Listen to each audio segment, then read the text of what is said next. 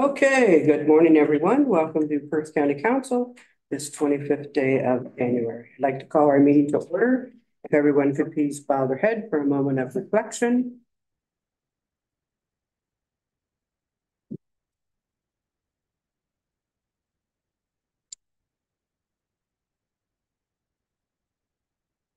Thank you. Read our land acknowledgement. We acknowledge that Perth County is situated on the traditional land of the Aninashbay, who have a long-standing relationship with the land and water throughout the region. We honor and respect the history, languages, and culture of the diverse Indigenous, Métis, and Inuit people who call this territory home. As a county, we have a responsibility for reconciliation and a continued stewardship of the land on which we live and work. If you have pecuniary interest, you can disclose that now or as the meeting moves along. We do have an additional item to our agenda, and I'll let Tyler tell you about that. Perfect. So through the warden, the addition is item 7.3. It's delegation on item 8.2.1, OPA number 213, and item 822, Milverton OPA number 12, and that'd be William Miller. Okay, so we have a motion that item 7.3, delegation item 8.2.1, OPA number 213, and item 8.2.2, Milverton OPA number 12- William A. Miller, and that the January 25, 2024 agenda be approved as amended. Deputy Warden Kellum, second by Councillor Aitchison, all in favor? Carried. Okay, we have 12 items on our consent agenda. Is there any item anyone has any questions on or would like pulled? As information, Councillor McDermott. Yes, 6.3. I'd like to pull that and send a letter of support. Okay, anybody have anything else? Another one? Go ahead. 6.10 from Sudbury about what an employee is. I think that would be a letter of support to Sudbury and to the whichever provincial government department that it should go to in our MPP. Okay. That could have serious consequences for us in the future if somebody got hurt on one of our projects. Okay, anything else? Councillor McKenzie? I believe it's, I think it's 612, 611 and 12, I think are pretty close to the same. Doesn't impact us as a county so much as it does the lower tiers and some of the local churches. And a lot of them are struggling with regards to cemeteries and upkeep of them on one thing and another. I don't think it would hurt for us to support that resolution. Okay, anyone have anything else? So that council receives a consent agenda items 6.1 to 6.12, excluding 6.3, 6.10, and 6.12, and approve the January 11, 2024 council minutes. Moved by Councillor Smith, second by Councillor Orr. All in favor? Carried. Okay, so we'll go back to 6.3. You would like that we pass a motion to support, correct? Do you have anything else you want to add? No, I think it would be excellent that if people could get some training before they show up and look for a job, that would help our roads department immensely. Okay, you're moving that. Councillor McDermott, Councillor Kassenberg seconds it. Any more comments or questions? All in favor? Carried. Okay, and then the other items, 6.10. Councillor McDermott. Again, just could have severe repercussions on our municipality if somebody were hurt on a project, and even though there's the paperwork there, that they would still come after us. So I think that needs to be clearly defined in employment law. Okay, so you're moving. Yep. Motion. So moved by Councillor McDermott. Do we have a seconder? Councillor Orr. Comments, questions? Councillor Aitchison. I'd like the Director's Public Works comment on this, if possible. John? Thank you. Through the warden, this involves a Superior Court decision with the city of Sudbury. I believe is a public works project where somebody was killed on site. I do know there was I believe it was Good Roads that sent out a heads up alert with this, just so that municipalities and staff are aware of that. I have since looped Annette into the equation here, and she's done some research and she's keeping tabs on where this goes. Okay, Further comment, I have no problem supporting this whatsoever. But I looked at that or read that, and I thought, well, that it's kind of like our roads. Somebody gets in a bad accident. And for some reason, they got to sue the county or the lower tier township. If somebody was hurt or killed, even though that wasn't our fault, still get sued and we still pay. So I'm just kind of wondering where this might end up going. okay, anyone else? All those in favor of the motion? Okay, and 612, Walter, do you wish to add anything more? Yeah, I would, just a case of circumstances and the way today's times are. Group of, not necessarily even rural, but happens a lot with the rural churches. Membership dwindles, manpower dwindles, and then first thing you know, what do they do with the cemetery? As of right now, it comes to the municipality. So we've been getting a few of these, and some come with some funds, and some come with no funds, but you still have to look after it. So I think it would be worthwhile supporting this resolution. Okay, so you're moving that. I will do that. Mackenzie, second by Councillor Katzenberg. Any more comments or questions? All in favor? Carried. Okay, we're moving to delegations, and we have 3 delegations this morning. And our first delegation is North Perth Seniors, and we have Vince and Jennifer joining us. So if you'd like to come up to the table.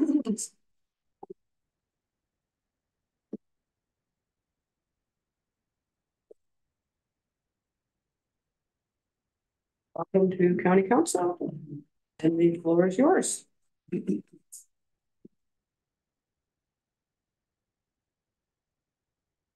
I guess normally we let the ladies go first, but I've delegated to talk first. So thank you very much, Council, and we appreciate the opportunity to be able to present our situation with the North Perth Seniors. Thank you very much. You should have or will be getting a copy of everything that I have said and that will be said by Jennifer. First of all, I'd like to introduce you to Jennifer McDonald, who is with Warden Upper Grove, and she represents us throughout the whole year as our accountants. And back in the back there is a couple more members of our group. The president is Carol Charles, and she's there.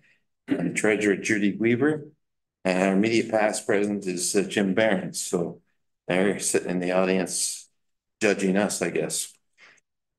So if I could get started, it is our intention today to request that you restore our funding to its original amount of $8,000. We will justify this request by explaining the organizational activities, function, and community benefits. Our accountant will explain further following our report. The North Perth Seniors, which has successfully thrived for 35 years, is an organization dedicated to the citizens of North Perth and the surrounding areas. We are over 50 years of age. Its aim is to provide activities, social networking, and potential resources, information to its participants as well as members. Included in our regular programming is our popular weekly dance and live music, our annual Christmas banquet, door prizes, trips, and various presentations. Many pertinent organizations such as the VON, the OPP have presented valuable information to our group regarding additional local social events like yoga, Meals on Wheels, and the various exercise programs. A presentation outlining how to recognize frauds targeting seniors is planned and is of particular interest to our members, and that's coming up next month. We have maintained membership fee and event fee, along with additional fundraisers such as our annual auction, weekly buy 50/50s and draws, etc. However, with our mandate to remain cost effective for a population of fixed income, we find we need the combining funding of the county as well as the province in order to contribute this service to our 2,210 members, as well as our additional attendees. Regular attendance often is 70 to 100 people every week at our get-togethers and dances, and it provides this valuable, thriving organization. When you invest in our seniors organizations, you will also be investing in other county council purviews. Keeping seniors healthy and connected helps to keep hospital beds and improves the overall health, which in turn decreases the stress of Perth County health care and related systems. The North Perth Seniors Weekly Dance provides regular cardiovascular and mobility exercise. In Canada, 87% of older adults do not meet the government regulations for exercise. Our organization provides the excuse to exercise. Now, if you're looking at the notes, if they're there or will be there, there's some other things that just are referred to in publications about the importance of activity for seniors. So in summary, I just want to say, as active participants in the electoral district of Perth County, our seniors have been and continue to be contributors to what has become our great county of Perth. North Perth Seniors Center is welcoming arena, elevating connections and our well-being. When seniors are healthy and feel a community connection, they give back. Many of our members are active in the community, serving on volunteer committees for additional county and organizations. This helps us to ensure successful functioning of various Perth County activities. Thank you very much. I think if there's any questions at the end, certainly I'd be pleased to answer them in regard to the operation of our organization. So I'll turn it over now to Jennifer, and she will give you the financial situation. All right. Thank you, Vince, for the summary of the program activities and community benefits the North Perth Senior Center provides. As previously mentioned, I'm Jennifer McDonald, a principal with Warden Upgrove. I've been with the firm for just over 10 years now, and worked with many nonprofits and charities over the years. Warden Upgrove started working with the center in 2004. According to our records, the County of Perth grant started in July of 2005 for $8,400. The County of Perth continued the $8,400 annual payment up to 2017. In 2018, to avoid a ministry clawback, the funding was increased to the now $8,880, which was approved and continued to be paid annually until 2023. The center receives provincial funding, and as a condition of this funding, it has to follow the 2017 Seniors Active Living Center Act legislation. This legislation states that no payment shall be made to an approved operator with respect to an approved program that the operator will maintain and operate in a municipality unless the council of any one municipality directs payment to the operator of the sum equal to 20% of the net annual cost to be approved to the approved operator of the maintaining and operating the approved program. So for the 2023-24 fiscal year, the municipality funding has been decreased to $2,500. The required provincial funding has been set and approved at $26,200, which puts the 20% requirement at $5,240, meaning there's a shortfall of $2,740 currently. By decreasing the county's funding, it's not just causing the $6,380 funding decrease to the center. If the current funding requirement is not met, the center's provincial funding will be cut back to $12,500.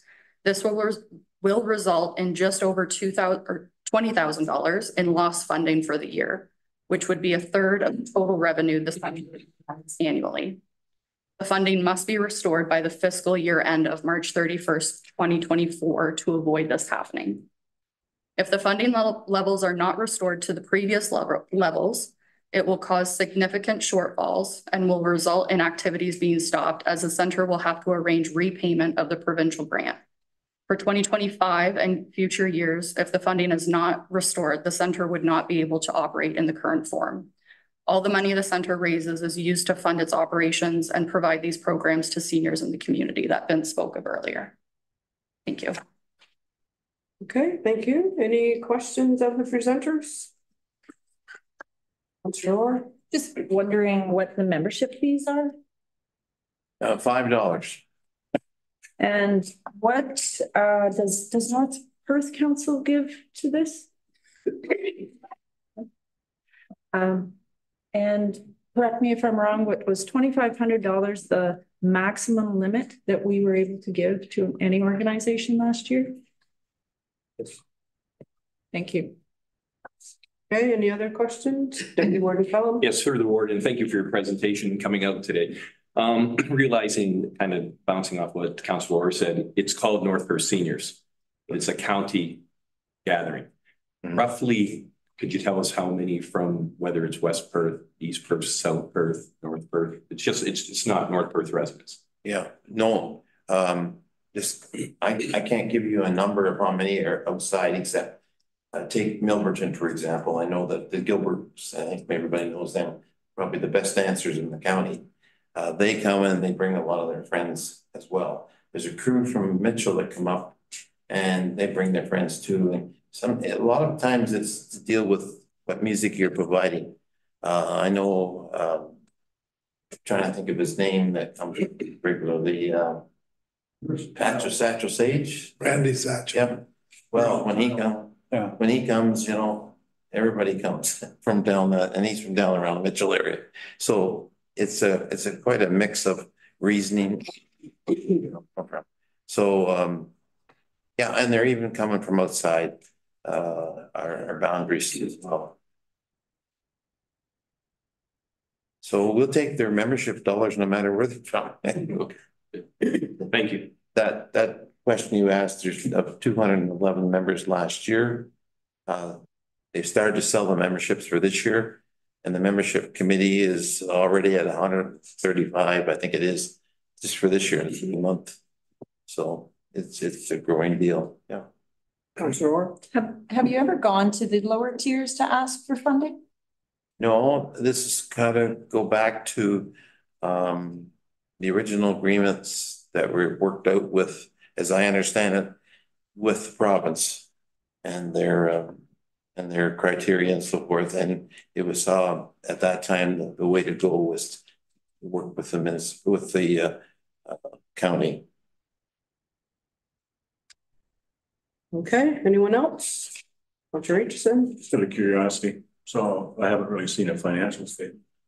So how much money would you raise in draws, membership, etc., without grant?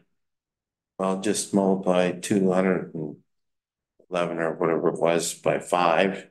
That's a amount right there. You got to add on the money we raised with the auction, which has been quite successful in fall in conjunction with our Christmas supper. Everything that we do, there's a certain amount of it, like the bus trips example. We get a portion of the bus trips, that money comes into us.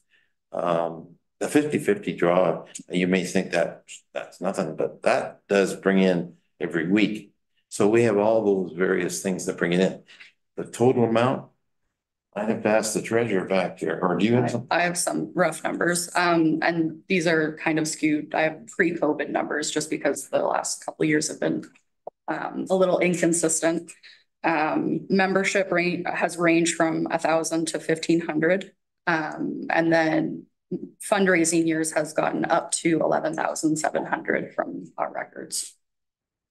And then total operating expenses would be ballpark how much? It's for our treasurer. She didn't come in. Okay. You know, Carol, how much the overall budget is? I can guess, but I know it is. Is that? I said, you go ahead and guess. I can assume. 8,000? Okay, Tyler says he has some numbers, so. Tyler will. So through the warrant, some of the information that was supplied by the organization in terms of source of funding for the budget, their grants totaled the amount that was mentioned, the $29,970 from the province in 2022, the $2,500 from the county. With respect to fundraising, 50/50 tickets was $4,320. Admission sales was $19,200. Membership fees was $1,050. And then other was 1,000. With respect to some of the other information, if you'd like, I can provide the numbers the project budget. If you'd like that, Vince. Yeah, go ahead. That'd be okay? Okay. The venue, $3,600. Newspaper advertising, $1,632. Insurance, $900. Printing and supplies, $350. Snack and prizes was $5,000 for the project budget.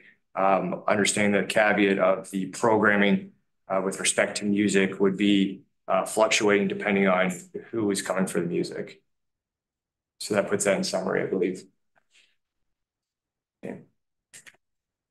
Okay, Councillor Orr. Sorry, one more. Do you have any staff or is all volunteer? Yeah, we have a coordinator, part-time, full-time, you might say, coordinator, and does a lot of the arranging of everything and contacts made for just booking the bands is a simple example, and arranging for the lunch that we do serve every. It's not an elaborate lunch, but it is something for them to hang around and talk after whatever functions we've got going. Yeah. So there's a lot of little jobs that she does. Okay, any more questions? If not, I do have a motion. I'm not sure if anybody wants to add to it. It says that council receives the delegation 7.1 on item 8.4.1 operating budget North Perth Senior Center. We're receiving for information. We're just receiving it for information right now, yes. And then we are doing the budget process. We will be working on the budget later on in the meeting, and it could be brought back up there if someone wishes to. Or it can be given direction to be looked at the budget too, here, whatever you wish. We're just receiving it for now. That's what yeah. Receive it for information, Councillor Orr, second, Deputy Warden Kellum. Any more comments or questions? All in favor? Carried. Thank you for your presentation. Thank you again. Appreciate it. Okay, next item on our agenda is the delegation for OPA 213, which is item 8.2, the Milverton OPA on our agenda. And we have Caroline Baker, and Caroline's coming in the screen. There she is. Morning, Caroline, and welcome, and the floor is yours. Good morning, Warden Eggetts, members of County just Council. Give us a second. It's a bit delayed here. All right, try now. Good morning. Can you hear me all right? Yep, we're good. Perfect. Thank you. Again, my name is Caroline Baker from Baker Planning Group. I'm here this morning on behalf of the numbered company, Mr. Jeff Bateman, and the two official plan amendment applications. If it's acceptable, could I share screen? I've got a brief presentation to take through.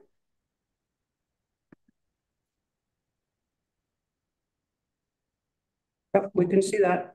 Perfect. Great. So thank you for the opportunity to delegate. Certainly this application was before you last spring for the statutory public meeting to consider the two official plan amendment applications.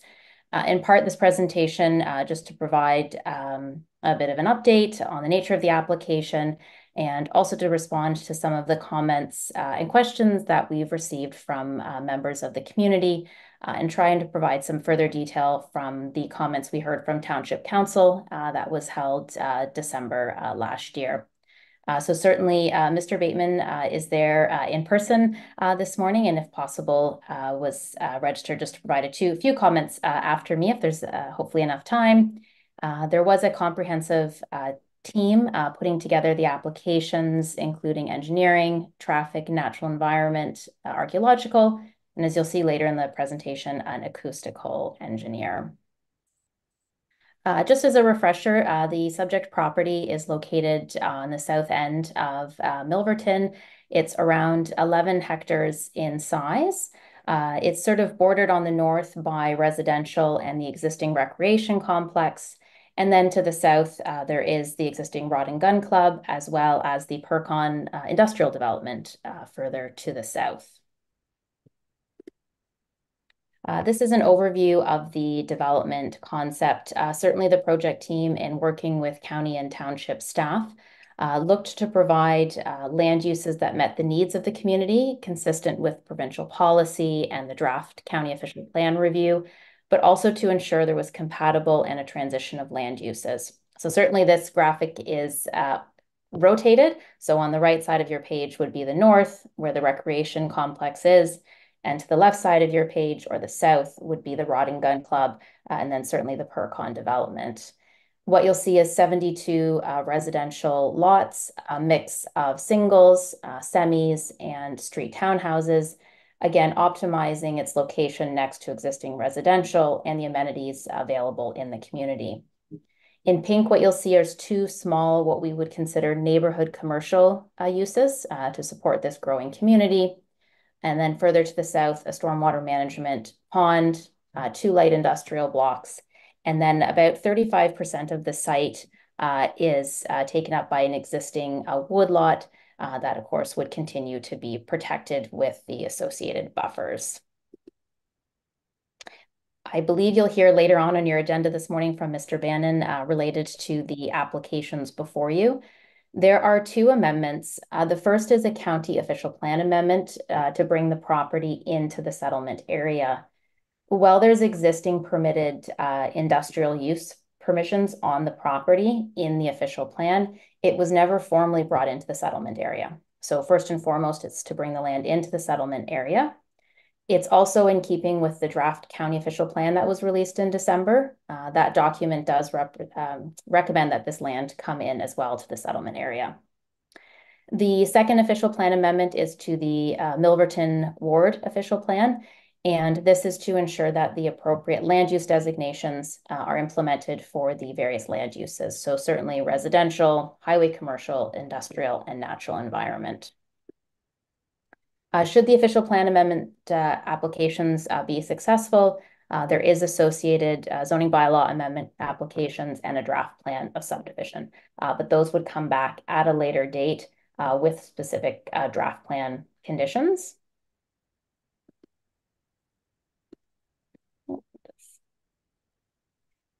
In terms of comments that we've heard since the public meeting, working with staff on the report, primarily relate to some servicing and grading, as well as noise concerns related to the Rod and Gun Club.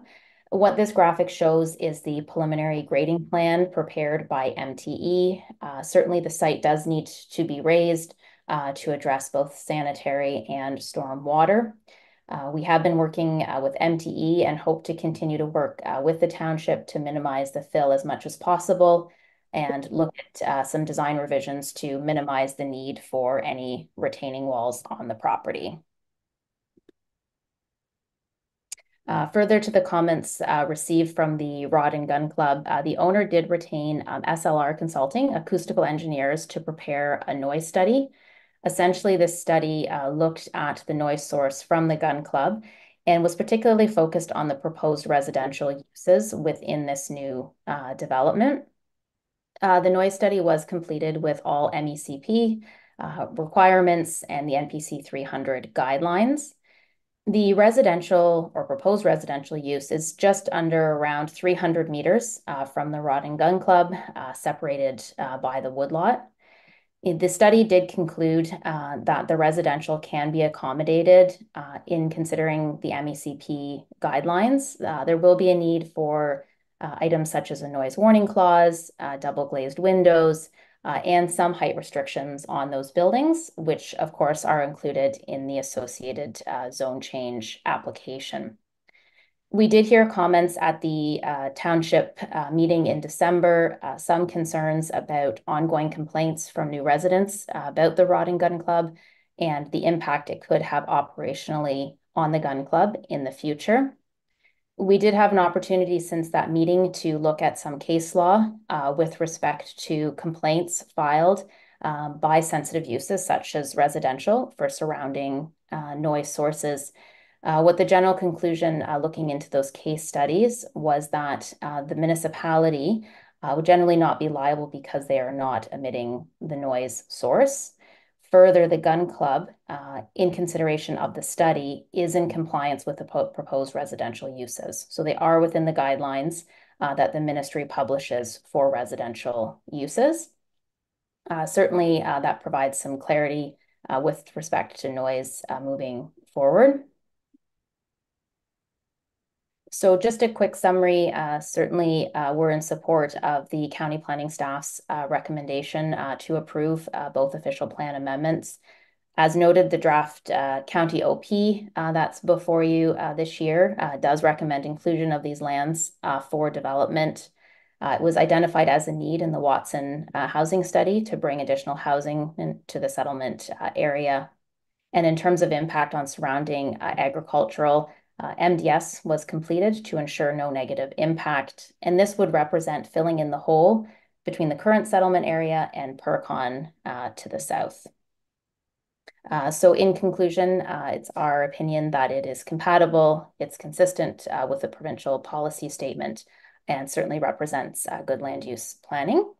I would be happy to answer any questions now or at a later point in the agenda. I can stop sharing this presentation. Okay, thanks, Caroline. Any questions? She'll be back for the OPA, right? Are you sticking around for the OPA, Carolyn? Yes, I will be here. Okay. Okay. If no questions, we do have a motion that council receives a delegation 7.2 on item 8.2.1 on OPA number 213 and item 8.2.2, Milverton OPA number 12, Caroline Baker, owner, Baker Planning Group.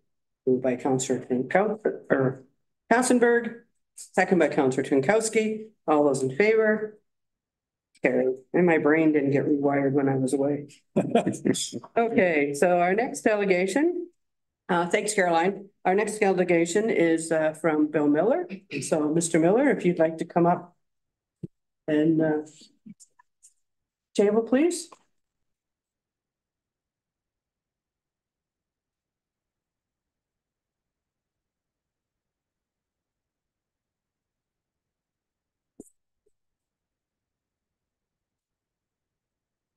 Welcome, and the floor is yours.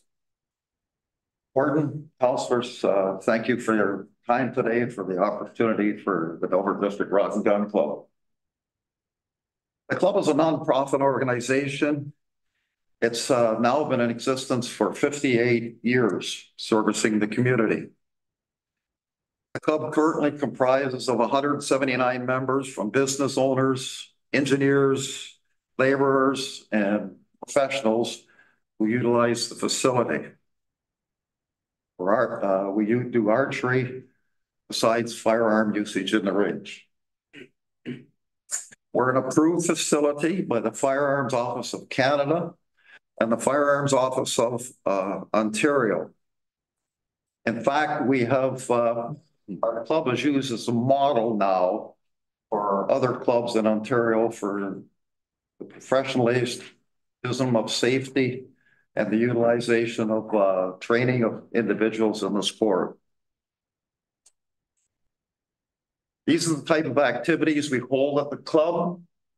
You can see we work with youth through to adults, and we have ongoing professional training of individuals in the club for the safe handling usage of firearms. We also do a lot of work for non-members and organizations, and we're well recognized by the Perth East Council for what we contribute to the area and the people living in the area. The issues that we see are noise with housing, and I'll get into that. We also see surface water removal that's going to degrade what we already have on the club. And we are looking at the community impact by including housing in this proposed amendment. But before we get there, the club directors, owners are pro-development. We want to see Perth East grow. But we want to ensure that the development does not impact the established businesses who've been there for years. There is a win-win situation in here. There's a win for Jeff. There's a win for the properties bordering this, and then there's also a win for Perth East and the county of Perth, but we have to get there. We looked at the noise study and we find it incomplete. It does identify that there's issues. It does identify some proposed solutions. But the solutions don't quite fit with the other plans that have been done on the property. MTA got a report on the property, and if you delve into the MT report, you'll find that they raise the base for houses 2 meters. That changes the whole strategy of noise impacting the housing. And the question hasn't been answered for the noise for housing. What if you're sitting out in the backyard of some of those houses during the operational period of the club, which is from half an hour before sunrise to half an hour after sunset, 7 days a week? How would you like to feel sitting out there and listening to firearm noise?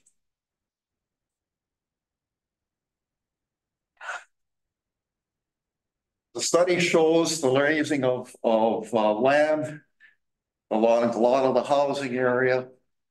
And then you mesh that with the noise study, and you'll find the noise study is incomplete in addressing whether there's an effect or there's not an effect on the club.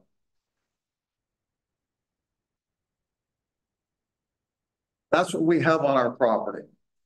We have an area of land that is swamp. That whole woodlot is listed in the county of Perth as environmentally sensitive. And in fact, the report prepared by NRSI talks about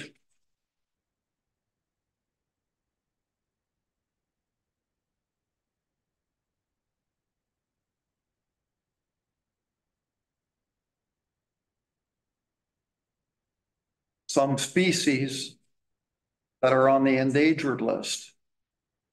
And since our woodlots are joined, and the construction report from MTE is removing the surface water of the area, there's nothing been established that this does not impact the swamp area and impact what we have as a natural habitat and some of the species that are listed that are on the endangered list. Go ahead. Community impact.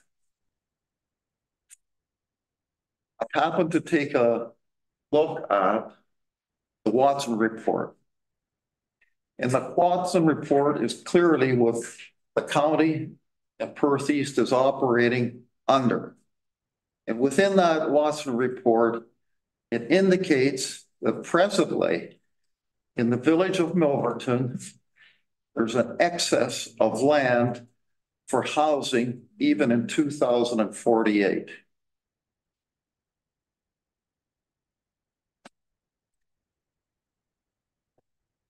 The other thing that you can look at, when you look at it, this is the existing plan on the Watson report of Milverton. When we're looking at firearms noise can be created anywhere outside that perimeter. Province of Ontario allows hunting. So what we want to be able to come to a consensus on is being able to solve the noise problem and solve the water issues. Currently, Mornington Ward has a bylaw that was enacted by the village of Milverton that protected the club from noise issues within the current village. Once you include this property proposal, and the rod and gun will be inside the village of Milverton, that changes the whole aspect of noise being a potential issue. Basically, that bylaw that protected us becomes null and void.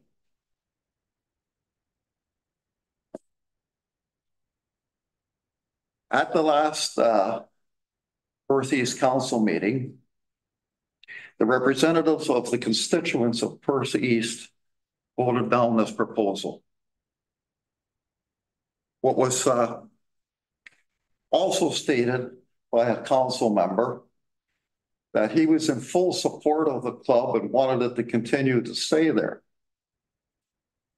It was also stated at that council meeting on record that Perth County will make its own decision no matter what the constituents of Perth East want. And that I'm concerned about. There is a solution. To get to that solution, we need the involvement of the county, Perth East, and the developer together. If there's a decision made to go forward within housing within that area. There is plenty of opportunity for other needs of commercial development within Milverton and the Mornington Ward that is sorely needed because of the housing that we've already put into Milverton, the servicing of that housing and meeting those needs of servicing that housing is going to evolve into millions of dollars. And I think the focus should be on development of commercial and industrial. That's it, Ron. Okay, thanks, Bill. Any questions from members of council? Councillor Smith? Yeah, thanks. Presentation. For me, Jerry. Pardon me? Yep. Yeah, me too. Just to answer the one concern you have about the noise report, it's not complete. It's incomplete. It's incomplete. So, the noise, if you read through the report, it's based on the present land level of the land that's all currently there. However, MTE's report on how they're going to rebuild that area to service the sewage and water, they're raising areas 6 meters. And if you read the noise report, they're looking at adding the inclusion in some of the second stories of the proposed housing. But when you raise the land 6 meters, you raise the foundation of houses 6 meters. So you change the whole level of impact of noise towards those houses. And what they doesn't address is on those houses, if you're out in your backyard with your kids or having a barbecue with your friends, doesn't address that at all. thank you. Okay, any other questions? Oh, okay, then council, we have a motion that council receives delegation 7.3, excuse me, on item 8.21, official OPA number 213, item 8.2.2, Milverton OPA number 12, William Miller. Moved by Councillor Orr, second by Councillor Aitchison. All those in favor? Thanks, Bill. Okay, we're going to move on now to staff reports, and the first one is the Coyote Predation Program. Lori, the floor is yours. Thank you, through the warden. This is an information report for council. And in the fall of 23, council had a discussion about coyotes and the potential problems that they have in the rural communities. And so this information is drafted in 2 sections. First on the OMAFRA program, which is the Ontario Wildlife Damage Compensation Program. And as council's aware, that is a process for livestock operators to be reimbursed for injury or loss of their livestock due to a predation occurrence. And the livestock evaluator is involved in that. And those are processed through your local municipal offices. And I did include the key aspects of that OMAFRA program just for your information.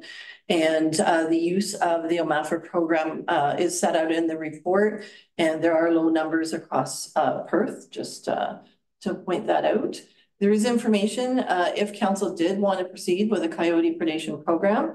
There is some sample language that could be included in a program should council deem there be a need in Perth. It would amount to a financial incentive to hunt problem coyotes that are directly responsible for a coyote occurrence. And I did meet with the local CAOs. We did have a discussion about the need for it. And there was a consensus there that the numbers at this time do not warrant a regional program, but that they would like to see it listed at least once a term, or if there is a significant rise in the occurrence across the county, we would bring that back to the table.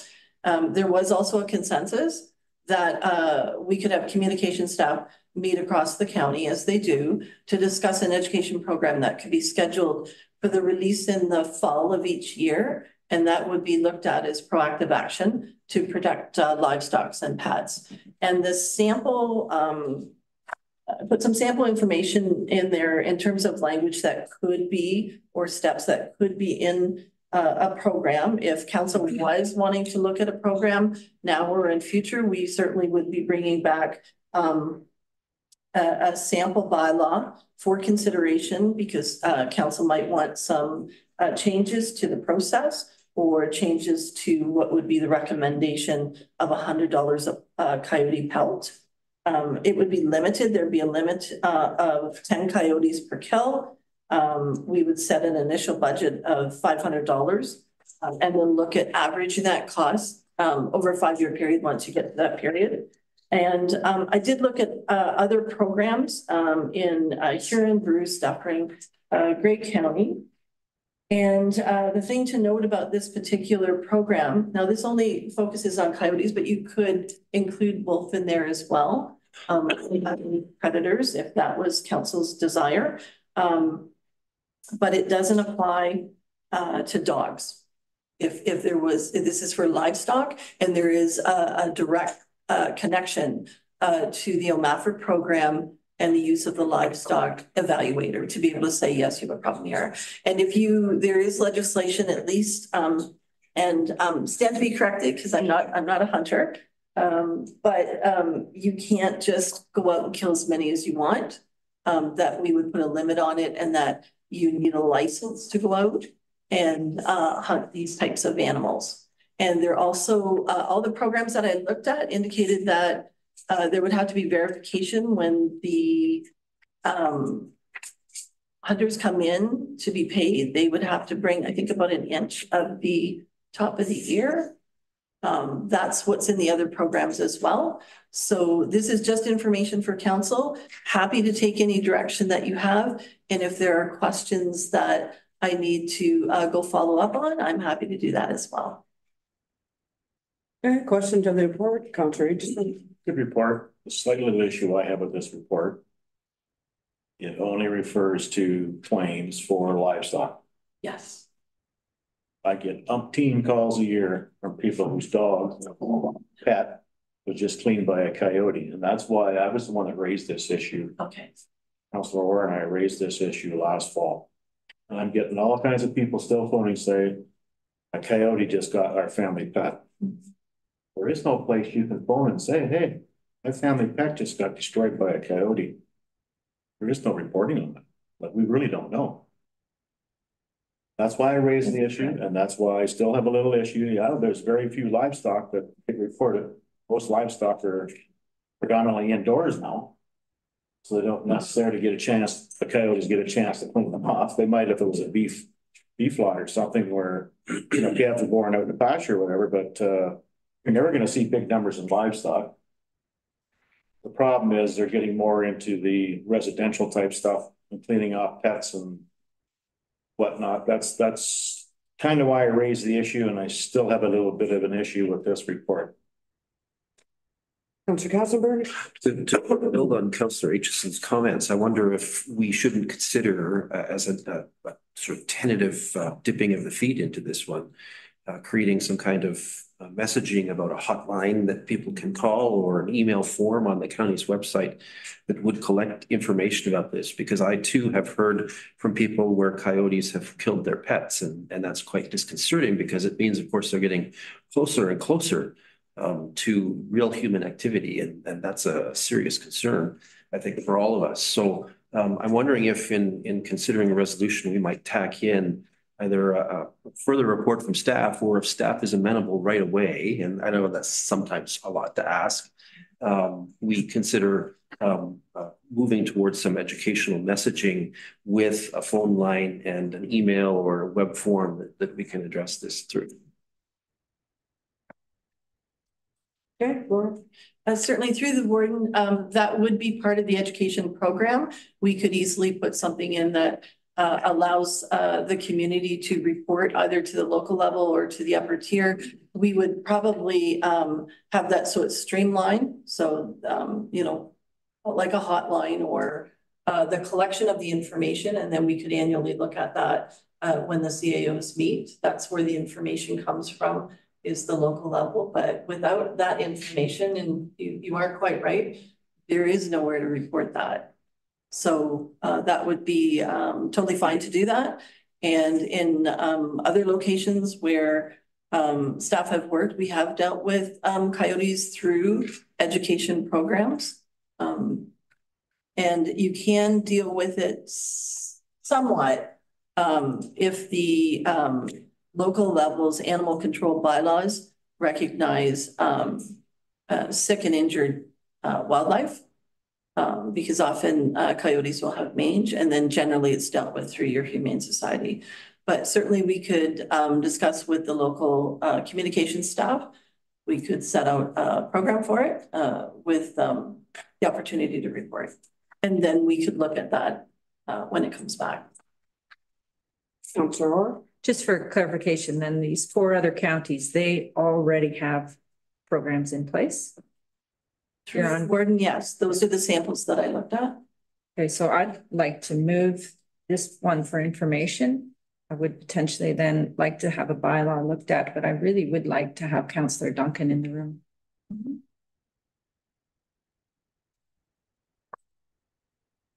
Okay, so you want to receive for information and defer?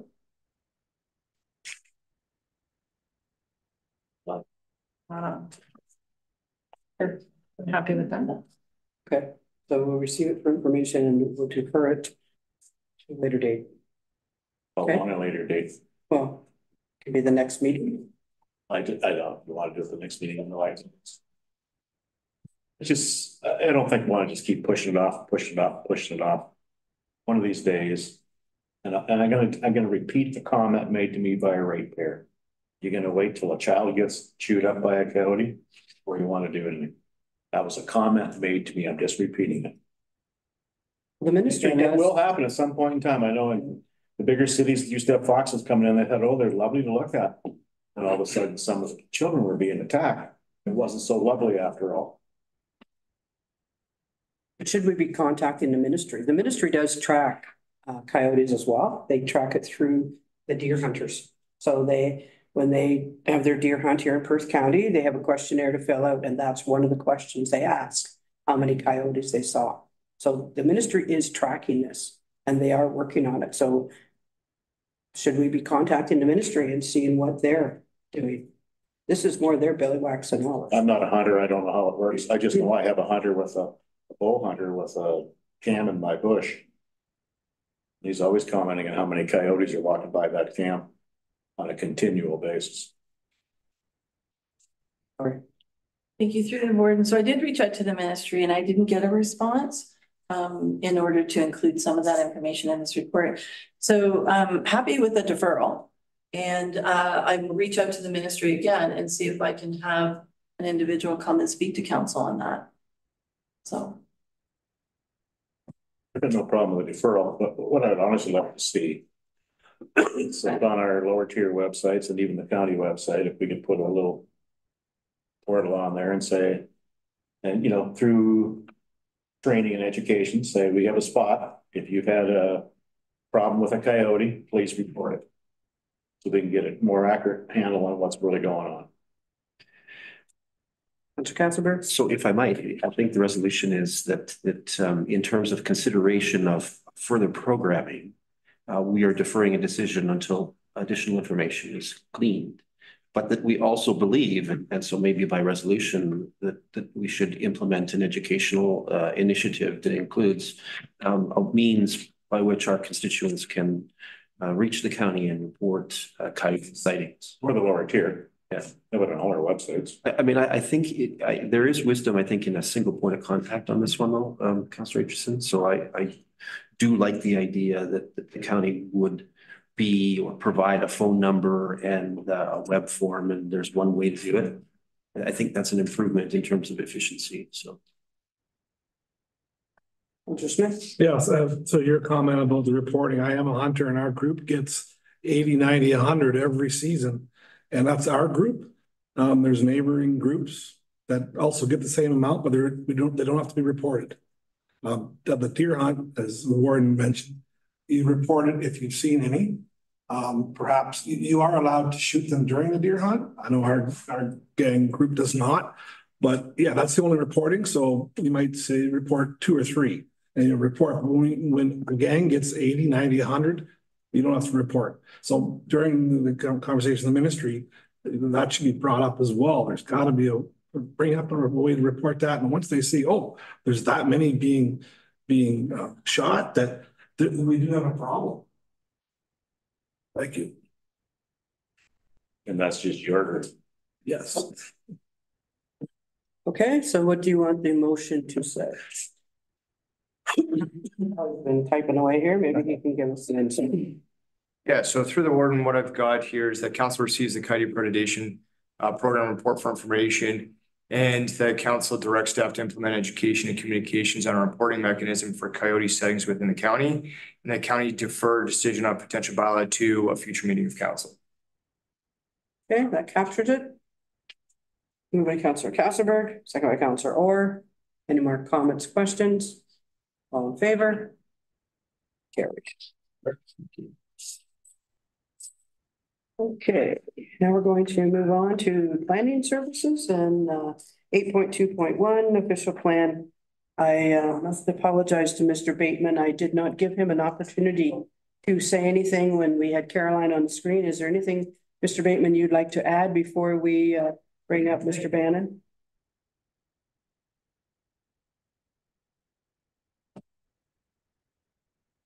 Morning, warden, council members, staff. Appreciate the opportunity to get in here today to speak to you regarding a new subdivision proposed at the end of Temperance Street, running down to Regional Road 61 with a new access from 131 that would go into the subdivision. It was about this time of the year, 3 years ago, when Bill Geese and I stood at the end of Temperance Street and looked at that Pew property. Bill thought I should buy it as he was already developing on the east side of Milverton. And after reviewing it several times, doing some rough layout drawings, I sat down with David Pugh and bought the property and signed the deal in March. Now, I knew a substantial amount of fill would be required to bring it up to grade, to fill a new, to drain down to a new stormwater pond. And this is the reason the property sat for quite a while due to the cost of the fill that would be involved in this. I started working with Cameron Moffat from MTE Consultants in Stratford on the engineering side, and Carolyn Baker from the Baker Group in Stratford as my planner. Both companies have been great to work with. They've worked in Milverton and the Perth area as well. I ended up talking to the Milverton planner at the time, who told me there was a need for more housing and suggested I take a look at it. So the area I purchased, as you know, was zoned light industrial, but we felt with the playground, the baseball diamonds, the swimming pool and the rink and the rec center there, that it would just make sense for a 2 or 3 minute walk to be into a playground. So that's why we went ahead and looked at the residential lots, commercial, and then the viability of industrial lots at a later date. So we completed all the studies for the property development and even a noise study that was asked for by the Milverton Rod and Gun Club. We did the noise study using SLR consultants and on a day picked by the gun club. We did raise the standards to stand up so that the noise was at the new level is where we picked it up. So that part was done. We passed the noise study with a few design changes to the houses that will go in, basically windows and things like that. The bush, by all means, is the best buffer that's there. And so I sat down with Aaron Hanoff from SLR and I said, what about a fence? What about putting something up? He said, no, won't make any difference. He said, the bush is the best buffer you have. I sat down when we were contracting and they did Bill's work over on the east side to get an idea of what we're looking at for the cost of fill, to grade it for housing and that. The cost is unbelievable. If I was to put 12 industrial lots there, is all I would be able to get. They sell for roughly $200,000 a lot. That won't cover the fill. Okay, we're up to put $3.5 million to put the fill in and grade it and compact it. That's not servicing, that's not roads, that's not a stormwater pond, sewage pump system, or a turning lane. Okay, so after you put all those setbacks in on top of that, we looked at it. Residential made the only sense for that area. Now, taking into consideration that townhouses, semis, and singles would be a good blended mix.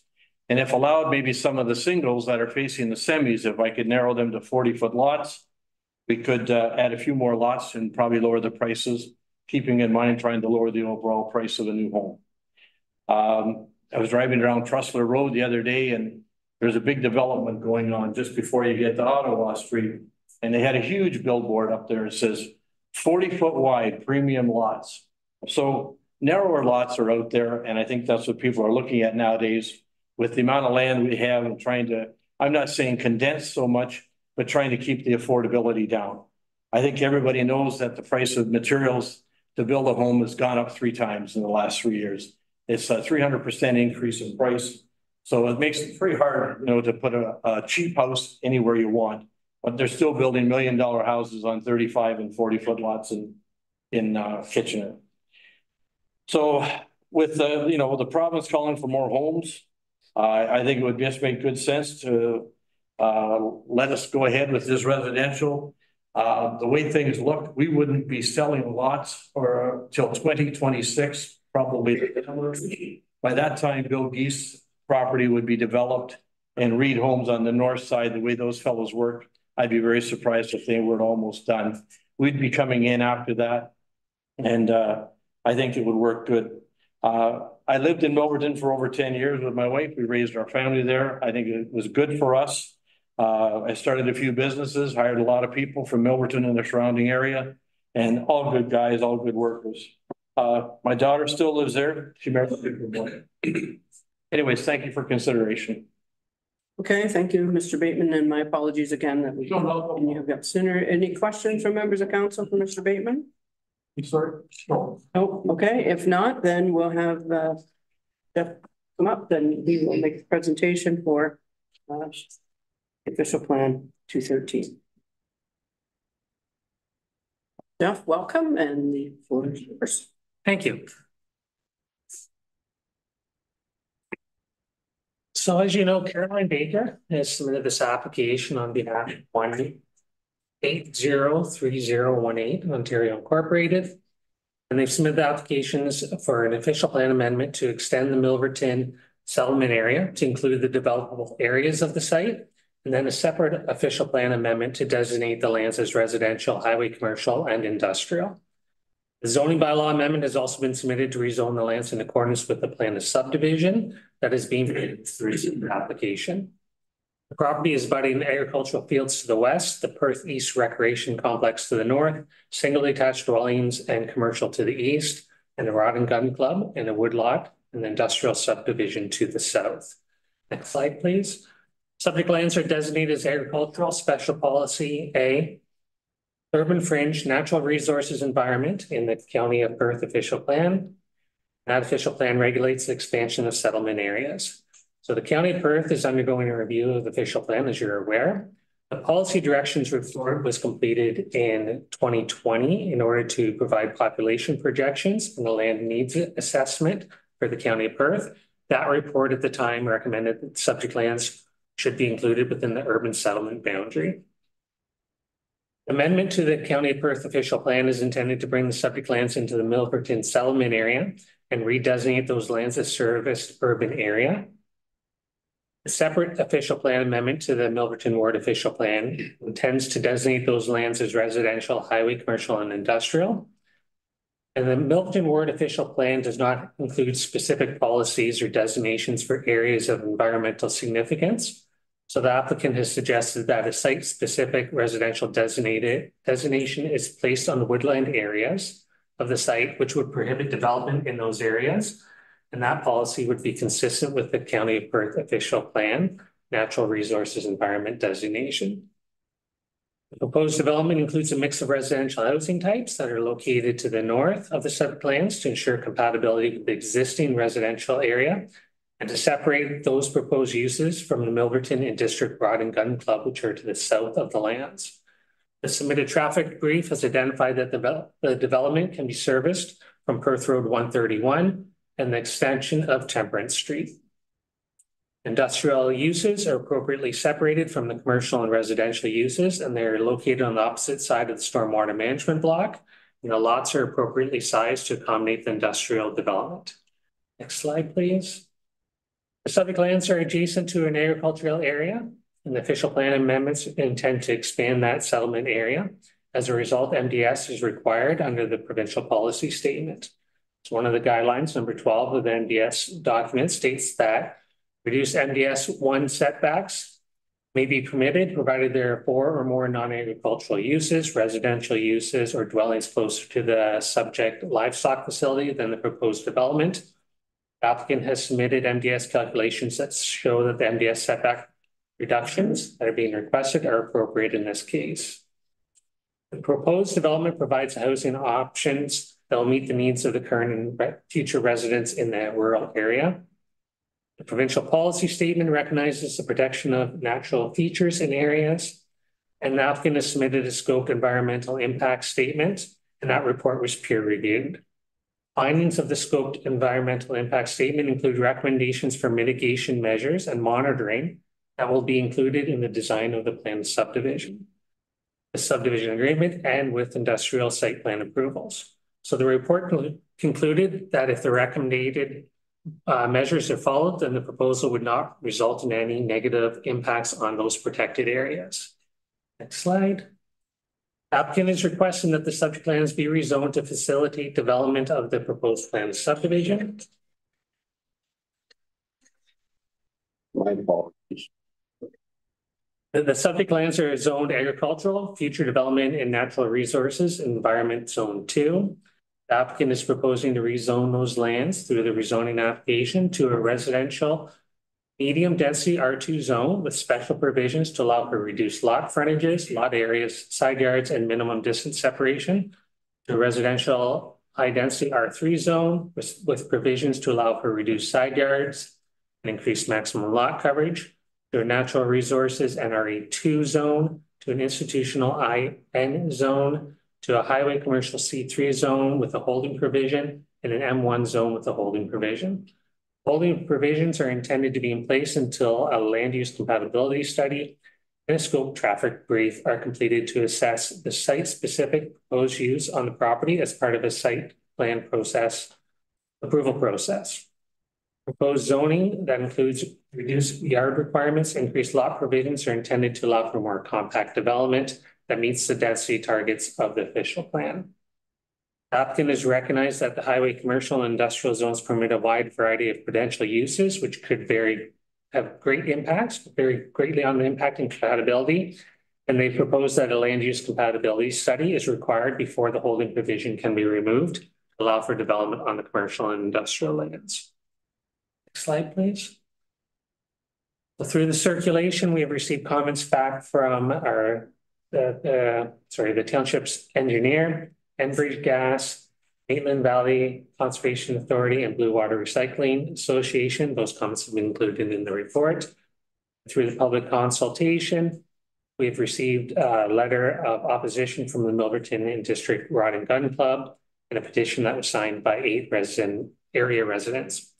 Concerns have been identified and a response provided in the planning analysis of the report. So some of those concerns are for noise and compatibility concerns. This has been an overwhelming concern that we've heard. And it's in relation to the Milverton and District Rod and Gun Club and in relation to the proposed development. So an environmental noise assessment was submitted, and that assessment concluded that the noise attenuation from the berms and barriers are predicted to be insufficient in order to mitigate noise impacts from the gun club. The noise report recommends that no noise sensitive spaces will include windows facing the general south and west directions on the second story of lots 14 to 37, lots 41 and 40, and blocks 42 and 44. So if windows would still be allowed on the east and north facades of those noise sensitive spaces on the second story of those dwellings, and with inclusion of window design restrictions, the noise reports note that development is expected to be in compliance with the model sound levels from the gun range. A detailed study is also recommended once massing and design of each lot has been finalized, if they do intend to include any if they intend to include any windows on the second story of those noted lots. The report also recommends noise warning clauses and agreements registered on title for each applicable dwelling, as noted in the report. Subdivision agreement would include provisions for those noise warning clauses and the recommended window restrictions. Drainage is another concern that was raised. The applicant has submitted a functional servicing report and preliminary stormwater management report as part of the subdivision application. The consulting engineer for the Township of Perth East has reviewed that submission and has confirmed that the drainage and grading and servicing can be addressed through the detailed subdivision design. Environment was a third concern. A scoped environmental impact statement, as mentioned, has been submitted. The findings of the recommendation provides for mitigation measures and monitoring that would be included as part of the design of the plan of subdivision, the subdivision agreement, and the industrial site plan approvals. The report noted that wildlife is being protected by the buffering of the natural area and also the placement of the stormwater management facility and the placement of the industrial blocks and keeping the residential development away from that gun club noise. The locational buffer provides for additional separation distances from the residential area and the human activity that threatens potential wildlife. Permanent fencing is recommended between the development and the natural area, and homeowner's brochure is to be included in the subdivision agreement, along with detailed lighting designs, which will be provided at the detailed design stage of the plan of subdivision. Directional lighting is to be provided for developments that are within 30 meters of the natural features. Development is also intended to maintain pre-development flows to the wetland, and ongoing monitoring of that stormwater management facility is being recommended. The subdivisional agreement will include conditions to implement those findings of the scoped environmental impact study. As the report concluded that recommended measures are followed, then the proposed development would not result in any negative impacts to the protected areas. As for traffic and safety, a traffic brief was submitted by Traffic Mobility. The study concluded that all study intersections are expected to operate within acceptable levels of service during the weekday peak hours under future total conditions. The study also identified that a left turn lane may be warranted exiting subdivision onto Perth Road 131. The study noted that impacts on the existing residential streets are considered to be minimal, as drivers are expected to use the Perth Road 131 as the main connection to the new subdivision. And stop signs are being identified at intersections within the plan of subdivision. As for development costs and existing property access, the applicant is required to pay for the standard development costs associated with the development. Existing properties with road frontage on Perth Road 131 will maintain access to the highway. The proposed development is not expected to accommodate a second access at the rear of the existing dwellings, as the second access would create additional subdivision design concerns and would result in a less functional traffic movements on the subject lands. But the lower tier, as you are aware, the planning department did not have any concerns with the official plan amendments and the zoning bylaw amendment. The Township of Perth East Council defeated the motion to provide a recommendation to Perth County Council that the official plan amendments be approved and the zoning bylaw amendment be approved in principle. And in planning's opinion, the applications are consistent with the 2020 provincial policy statement. They conform with the County of Perth official plan and they represent good planning. And planning staff recommend that Perth County Council approve both of the official plan amendments. I'm available to answer any questions through the board. Okay, thank you, Jeff. Questions of the report? Councillor Cassidy? Yes, thank you, Warden Maggots. First of all, can I ask, have you done a computation of the overall density for the residential area that is planned for development? I've noted sort of density estimates for the different types of housing, but I'd like that total picture in that area. Through the order, I don't think I have a density calculation for the entire area, but the density provisions are 13.62 units per hectare for the single detached dwellings, 26.9 units per hectare for the semi-detached dwellings, and 4.5 units per hectare for the townhouse dwellings. I don't find that sort of specified sort of per type as very useful in terms of making an impression about overall density use. My apologies for that critique, but I find that difficult. Can you tell me in the block plan, and maybe I'm jumping the gun here, where is the stormwater management pond? Yes, through the warden. So the stormwater management pond is directly to the north of the woodlot. And I think if we can bring up a copy of the subdivision plan, we might be able to show that more accurately.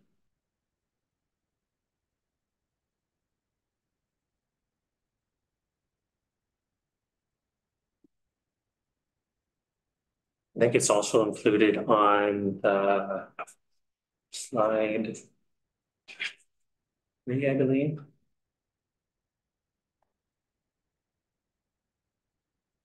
Oh, yeah. So it's in the block that is immediately to the north of the woodlot, just below street. Block hard for me to make out here, but I think street B. Block 50. It's block 50. Sort of an irregularly shaped block. Is that the one that we're talking about? Okay, thank you. Just wanted to know where that was. Wasn't clear. One more question, Warden, if I might. Are there any clauses or guidance in the Milverton Ward official plan pertaining to housing affordability?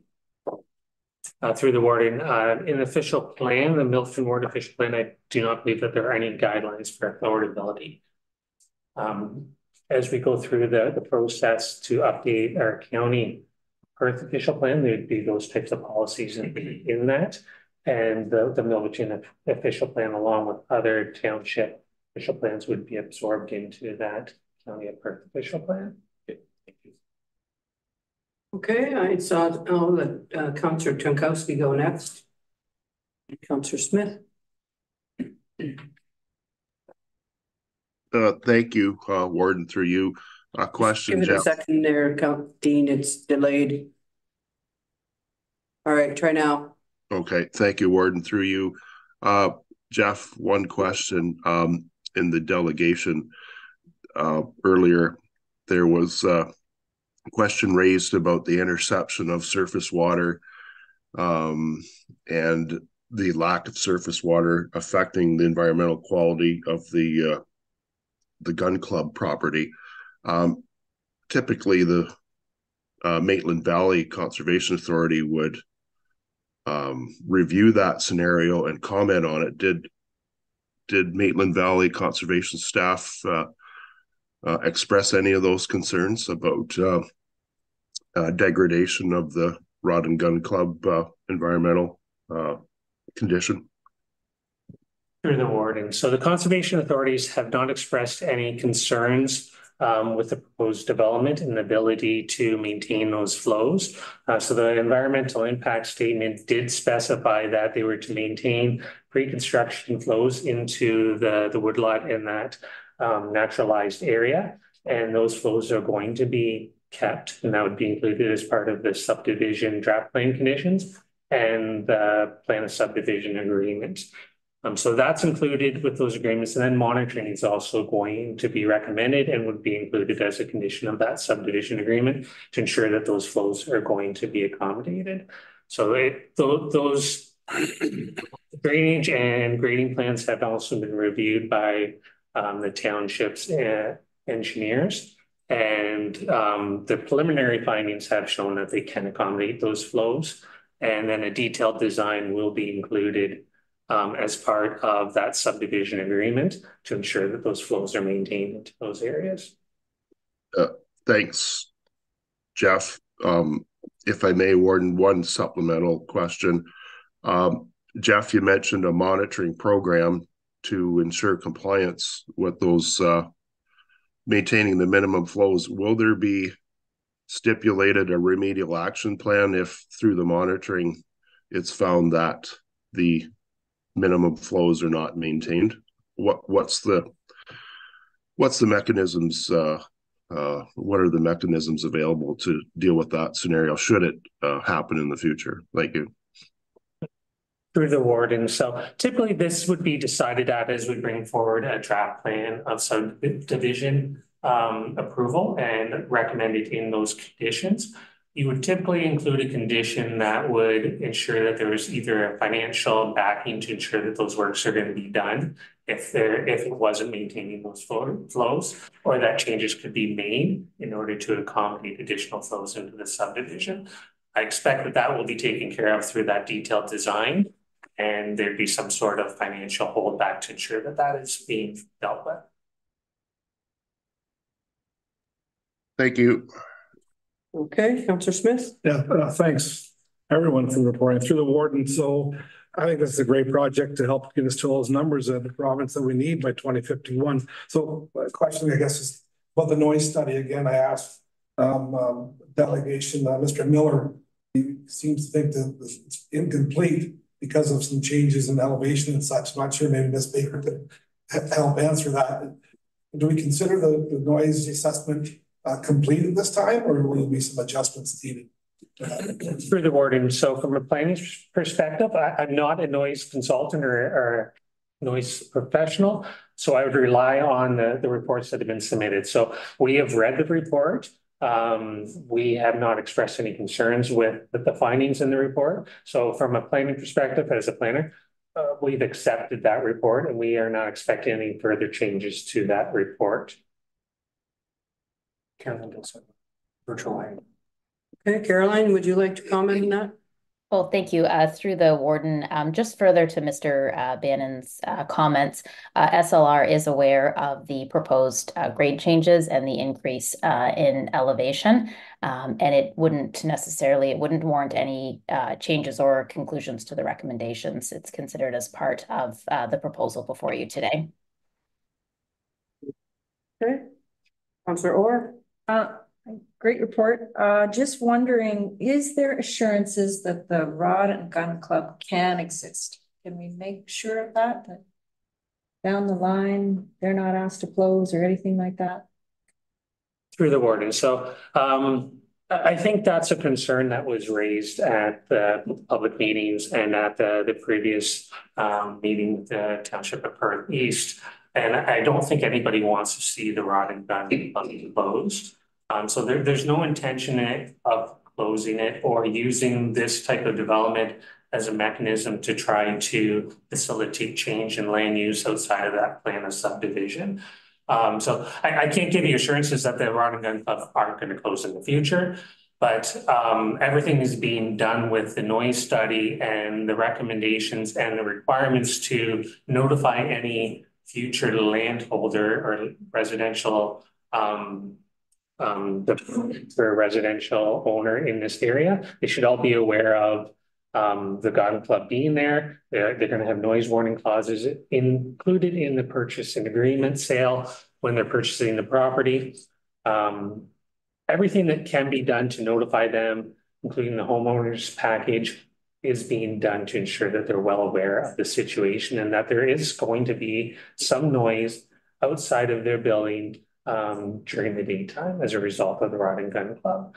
So they're aware of it. The township would process any sort of noise complaint the same way that they would with any other noise complaint in the area, with the exception that there are other mechanisms in place to make sure that they're well aware of the situation. So in my mind, as a planner, I would feel that their complaints would probably be less justified as somebody else that has been living there for a long period of time. So there's residential development up and down Perth Road 131. Those noise complaints, if received, would probably carry a little bit more weight because they might not have been aware of the same situations and they don't have those same protections in place when they're purchasing the land as what somebody in this new plan of subdivision would. Thank you. Okay, Councillor Castleberg. If I might just follow up on that, and I'm curious about whether the county staff has any impression about legal decisions that have been made with regards to noise complaints being filed by residents, and whether from a risk management approach, the approach that's been recommended in this file is adequate to essentially immunize both county and the township from legal action on this front. I don't know whether this is a question for the CAO or for our corporate solicitor at this point, but I think it would be an interesting question to have answered. Through the warden. So generally, when you're buying a piece of property and it's registered on title, that you're aware that that noise is already there. My practice would be, at least my experience is that would cover it. But I mean, we could follow up. I'm not sure what else you could do in terms of buyer beware. They're made aware of it and it's actually registered on title. So I think it's adequately covered. Like, I'm not sure. It's like somebody, and we had this bought by the ballpark, and then they complained about the ballpark. Well, it's there, right? So it's buyer beware, but we're going that extra step by having it registered on their title as well. So they should be quite aware of that when they go to purchase. Councillor McDermott? For some questions for Carolyn through the warden. The MECP NPC 300, that's a provincial standard for noise, and that could be changed at any time, correct? Through the warden, that is a provincial standard. Certainly, they have been updated. However, the principles of noise, the sound levels that are deemed acceptable for sensitive land uses, in my experience, since I've been practicing, are largely unchanged. And what I would add is the separation, that is physical separation, that's provided from the sensitive land uses being the proposed residential to the gun club is around 285, 290 meters. And just for frame of reference, the MECP considers a class 3 industry, which is the most significant form of noise emitting industry, typically looks for in and around a 300-meter separation. So just add the physical distance. I can't guarantee that the province won't necessarily change some of the policies, how you calculate, but the sound levels have remained, acceptable sound levels for sensitive sources have remained relatively unchanged. But they can be changed. The clauses that you put in, have they ever been tested in court? Through the warden, between the township council meeting in December and the county council meeting this morning, I think I'd mentioned in my presentation, did have a review of certain case law, so legal precedent in terms of noise and cases with sensitive receptors. Typically, it's where a noise receptor is found to be in exceedance of the MECP guidelines, that it can create a legal issue. But generally, the municipality, as they are not the noise source, was not part of those legal cases. And we've seen in the report that berms were not going to help with the noise. So berms aren't going to help with the noise. Not putting the windows on or the doors on one side of the house, I can't see how that's going to mitigate complaints. And talking to people in Milverton that live on the north side of Milverton, they can quite plainly hear the noise from the club. And I know in many other gun clubs, that's what gets them closed down is noise. And whether you have agreements or not doesn't mean anything, because anybody can take anything to court. And if you got a sympathetic judge. And question on the natural heritage lands, where are they going to end up? Who's going to end up owning them? Through the warden. So certainly with the upcoming draft plan of subdivision, that would be where that block would be created. We'll certainly work with the township on ownership, but the current trend that I've been seeing in my practice is there's a number of natural conservancy trusts that have taken ownership of the significant features to ensure that they are maintained as natural feature and continue to be protected. So it wouldn't be the township then that would be ultimately responsible for those lands? Through the warden, the township has the option, but certainly there are other alternatives in terms of organizations that can own the woodlot to maintain and protect it should the township not be interested in acquiring it. It should be, and just to, you talk about the Watson report, it should be noted that Perth East was the only municipality that's going to have an excess of housing. And we've already changed some commercial industrial land in Wolverton to housing. We created another 54, 57 units. So there's far better places to build houses in Milverton than beside a gun club.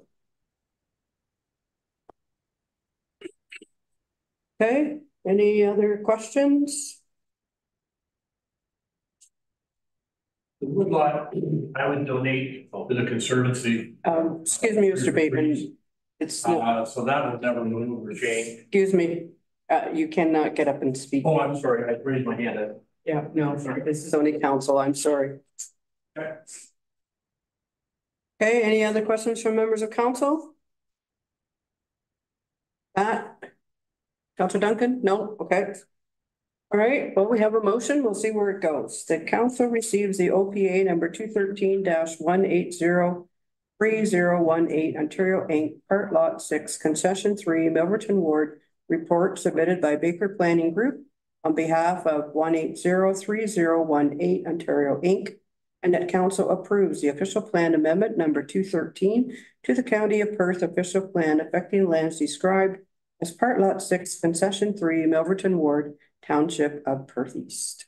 Moved by Councillor Smith, second by Councillor Aitchison. Any more comments or questions? All those in favor?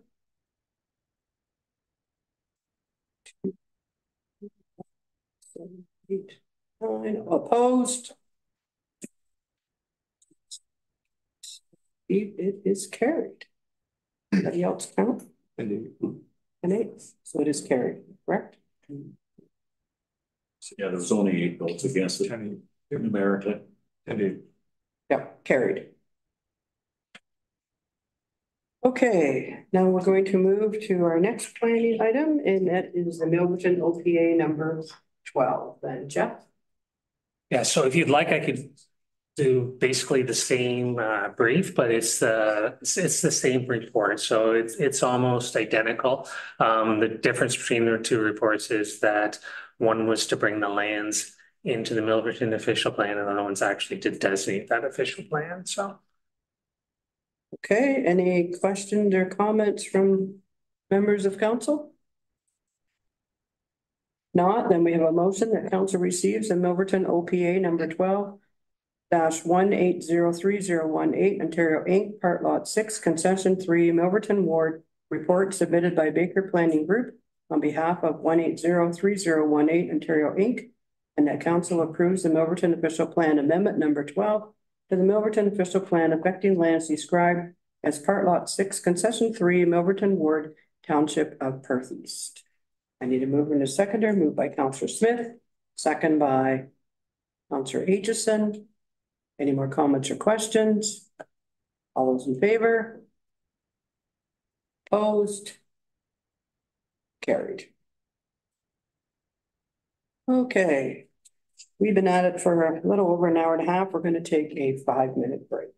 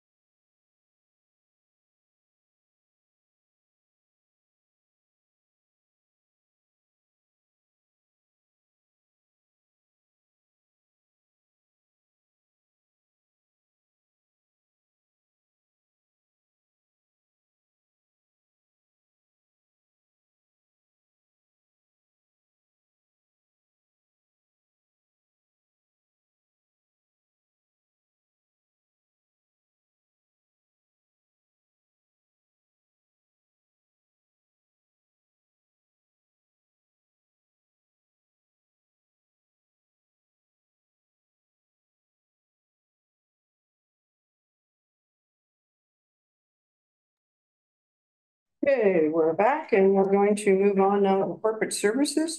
And our first is a forestry inspector's report, and Todd, the floor is yours.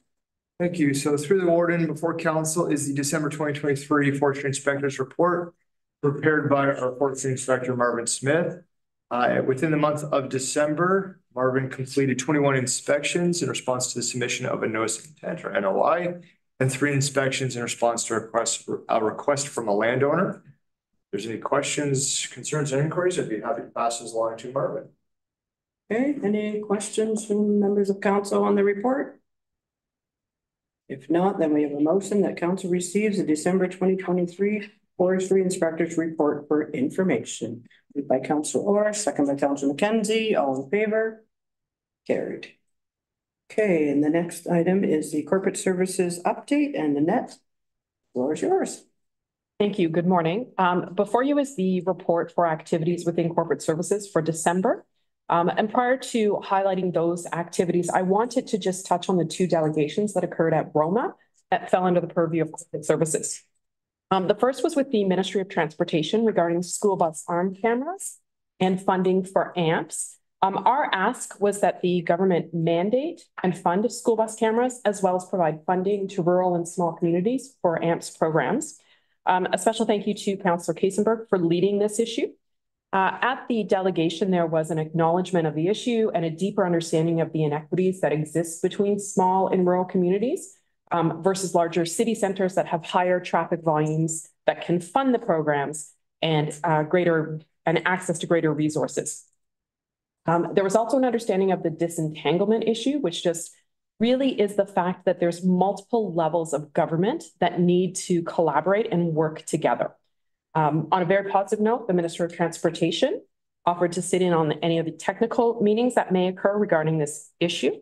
And this delegation also included an ask from Economic Development, and I will defer to Economic Development to provide an update regarding their delegation. The second delegation related to court closures, and a thank you to Councillor McKenzie for leading that delegation. And our ask for that delegation was that there be adequate judicial resources allocated to ensure the efficient administration of justice. And at that delegation, the Attorney General advised that they were hiring approximately, I believe it was either 56 or 58 new justices of the peace, and that should be happening in the near future. Getting back now to the activities in corporate services for December. Community risk assessment. Every municipality must complete a community risk assessment every 5 years. And the community risk assessment identifies, analyzes, evaluates, and prioritizes risks to public safety with regards to fire protection. So Perth County's GIS is supporting the lower tiers with regards to completing that assessment. I'm also happy to report that the renewal of our municipal insurance coverage has been completed. Archives has welcomed a high school student to complete a co-op placement. We're happy to support the community in that manner. Legislative Services is working to remediate our website to ensure that it complies with the province's accessibility requirements. And Perth County's joint accessibility plan is being drafted and circulated internally, and then to the lower tier clerks, and to the Joint Accessibility and Advisory Committee for review. Once completed, it will be circulated to all councils. So subject to any questions, that is my report. Okay, thank you. Any questions of the report? See no questions. Oh, Councillor McDermott. No questions, but I'd like to congratulate staff on the bulletins that they put out. They were really well. And I was in one with Councillor McKenzie, and he did a very good job. Okay. Okay, and any other questions? If not, we have a motion that council receives the corporate services December 2023 update report for information. Moved by Councillor Kassenberg, second by Councillor McDermott. All in favor? Carried. Okay, now we're going to go to IT and GIS strategic plan progress update. And Steve is with us this morning. Do that, so welcome, and the floor is yours. Thank you. Warden and members of council. This report provides an update on the progress made implementing the initiatives and recommendations identified in the 2022 IT and GIS strategic plan. Plan was developed in collaboration with Perry Group Consulting and presented to County Council in September of 2022. It identified several recommendations and strategic initiatives linked to specific projects and work to address gaps and opportunities. Some of the initiatives and recommendations addressed in 2023 include new cybersecurity improvements involving a new multi-factor authentication system for remote access, new mandatory cybersecurity training awareness for all staff, and a new mobile device management system. Several infrastructure projects that included upgrades to our internal phone system, our fleet of multifunction printing devices, and our backup system to improve our overall data security. And business and GIS solution initiatives involving the selection of a new land and property management system, the GIS work required to get the new official plan project to council, and the development and publishing of a new Perth County roadmap available to the public both online and in print. Looking forward, the organization will continue to use the IT and GIS strategic plan as a guide to help determine the best way to utilize technology to provide the best services to our staff and residents. A few key initiatives identified for this year include working with facilities to plan, coordinate, and deliver all of the technology requirements for the 5 Huron building construction project. Completing all of the IT and GIS setup work required to roll out the new online land and property management system.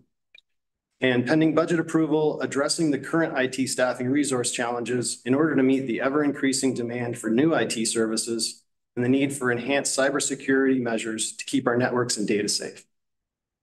That concludes the report. I'll be happy to answer any questions. Okay, thank you. Any questions of the report? Seeing no questions, we have a motion that council receives the IT and GIS strategic plan progress update report. Moved by Deputy Warden Kellum, second by Councillor Trinkowski. Favor? Carried. Thanks, Steve. Thank you. Okay, now we're going to move to budget. Corey's going to take the that. Welcome, Corey, and Corey is yours. And council. Process here is I'll be presenting an overview of the operating budget. Throughout this overview, we'll get to the end and then open up for questions from council. Slide. The proposed amount to be collected through tax levy is currently estimated at $22.2 million. This represents an increase of about $2.4 million from the previous year, and it represents a 12.31% increase from 2023. This increase has been created by greater municipal services with an increased pressure on housing, shelter, healthcare, and social services. This, along with maintaining existing service levels to our Perth County citizens. The 2024 budget includes about $72.2 million in total spending, $55.2 million in operations, with the $17 million being in the capital. Next slide. The format of the budget is identified here. We have non-departmental, which are not necessarily divisionally driven, Office of the CAO, Corporate Services, Public Works, and Paramedic Services. Each of the items within the budget binder are providing a current year of the operating budget, which includes divisional accomplishments, priorities, and budget drivers. It includes also the financials providing 23 to 24 forecasts, as well as projected 2023. Next slide. 2024 proposed operating budget is just over $18.4 million, or an increase of about 2.2 from the 2023 approved budget. Budget to operating budget, that's a 13.7% increase from the previous year's approved budget. And it's 11.25% increase from the prior year's overall operating approved budget. 2024 budget expenses are impacted by high inflation indexes and cost of living increases. These high levels of inflation will be seen over the next 2 budget cycles, budget cycles 2024 and 2025. The higher increases are being mitigated by departmental reviews and use of reserves to maintain existing service levels. Many of the internal divisions are seeing between 6 to 7% in their operational expenses. The county's cost shared services are seeing higher increases of approximately 15% related to long-term care and social services. Next slide. Council budget. Council budget contains the related expenses and activities for the council for the year. It includes salaries and benefits, professional development, and travel. Council honorariums meeting fees have increased by 2024 COLA, and the net levy impact is $18,000 or a 6.34%. The next is non-departmental. This contains revenues and expenses not attributed to any particular division. The items are listed there. The total net reduction in revenues and expenses for non-departmental is just over $200,000 or a 21% reduction in previous year's revenues. The reduction is related to decrease in OMPF of $110,000 and exhausted modernization funding of approximately $120,000. Non-departmental also includes the recommended funding from levy stabilization reserve of $380,000 and working fund reserve of $200,000 for a total reserve transfer of $580,000, and $580,000 equivalent is about 3% to the levy.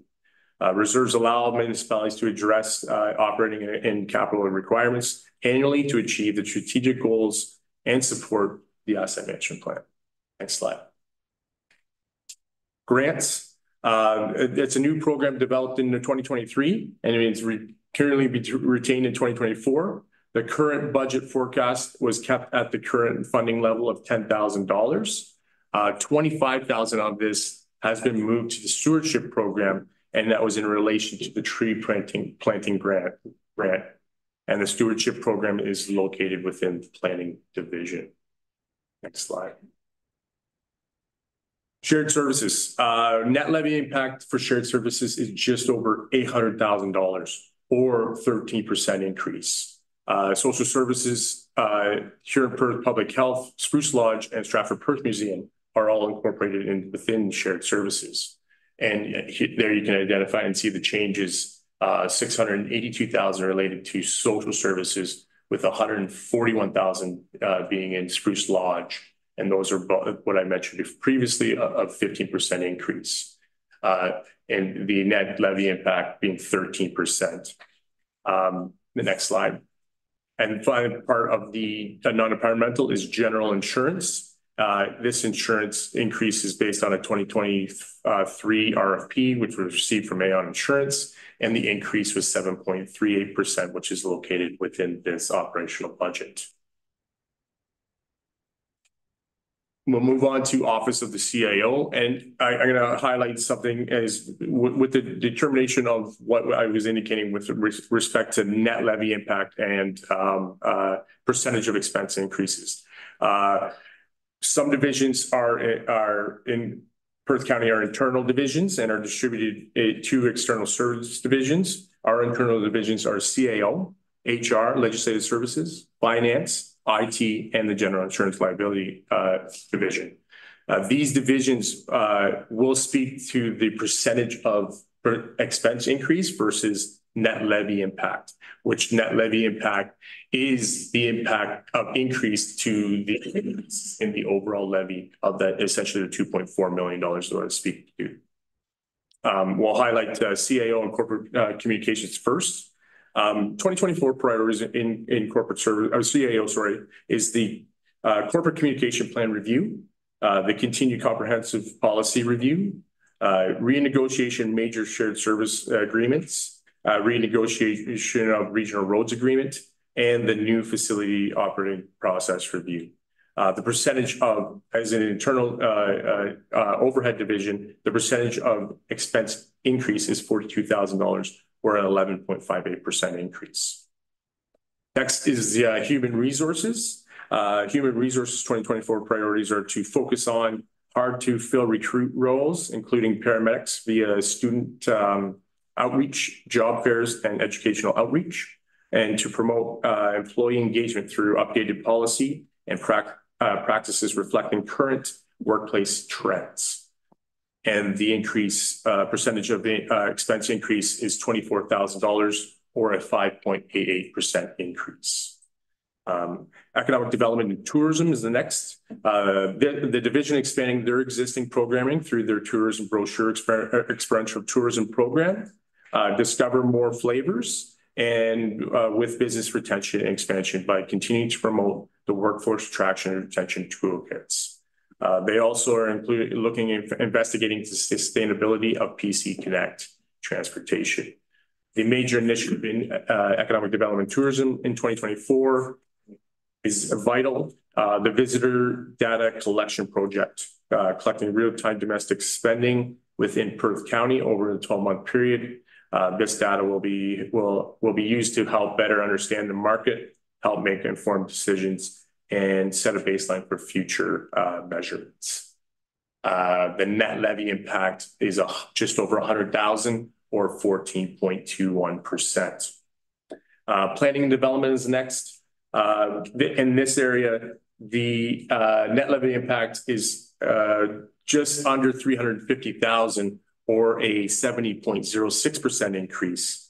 The division has seen most significant adjustment to maintaining service over the past couple of years with increased development opportunities within the limits of Perth County.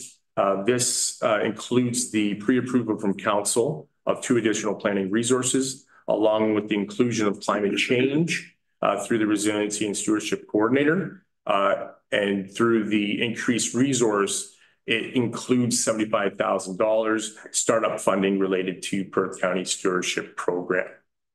2024 priorities are listed as updated official plan, policy, and zoning bylaw to address recent legislative changes, to complete the completion of the official plan, and the resiliency and stewardship coordinator to develop a high-level implementation strategy for greenhouse gas reduction and launch stewardship program.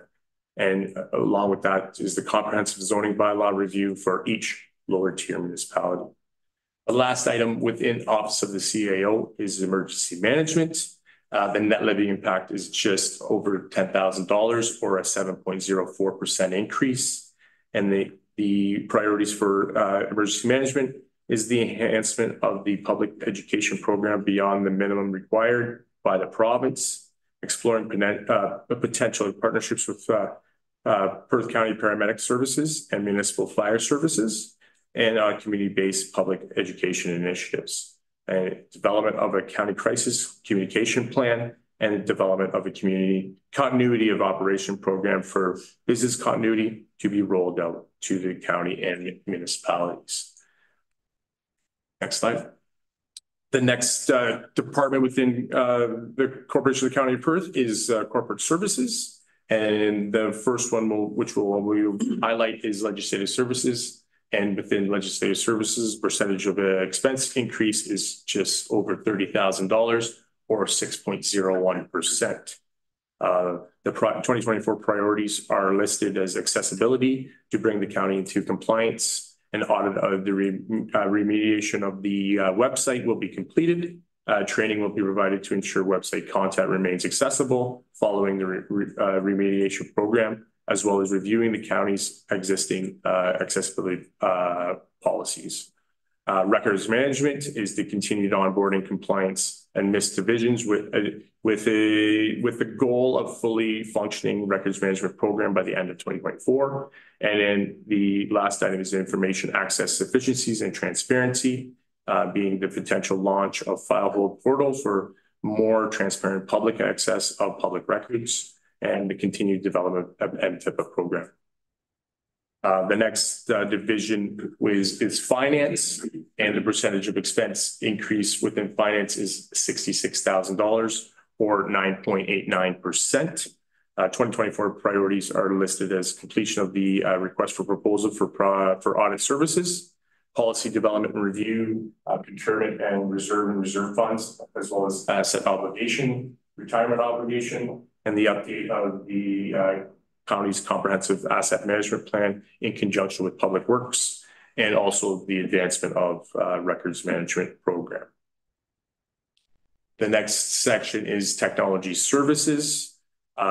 Technology services 2024 priorities include, as Steve had previously mentioned in his presentation, is an upgrade several key business systems, including corporate email, GIS, and application visualization, to complete the final design and setup of all technology systems for 5-year construction, including data cabling, etc. And to deliver all remaining GIS data maps, online tools, and resulting updates to data layers required to complete the new official plan, and to develop and build new processes and GIS data structures for the use in assets and emergency management programs used by the county in the lower tiers. Along with this, as you can see, the percentage of expense increase is $187,000 or 15.66%. In these priorities includes the assisting in meeting the demand for the new systems and services is an additional staff resource required, an increase in the IT staff as supported by the 2022 and GIS strategic plan, IT and strategic plan. The next item is court services. Court services is self-funded through collective fine revenue. Budgeted fine revenues is calculated using 5-year averages of fines collected. Profits from the divisions are distributed to Perth County partners, Stratford, St. Mary's, and the member municipalities. Priorities within court services is they continue with high level service to the public and the judiciary, as well as addressing ongoing backing of cases and court closures. Percentage of expense increase is set at $65,000 or an increase of 3.94%. To note, the increase in court service profits, the decrease in court service profits are identified here. It's only been identified that $38,000 in profit will be seen in 2024 proposed budget. And the last item for corporate services is Stratford Perth Archives, and the 2024 priorities are reference and research service. Provide free online access to digitizing newspaper, access advantages, disadvantages, and establishing a virtual reading room service for other collection in the future, and collection management and development. Begin arranging and describing all of the county and Perth County administration archival records, beginning with this is the beginning of a multi-year project, and then public outreach, expanding recognition program for donations of community records. Next slide. We'll move on to Public Works.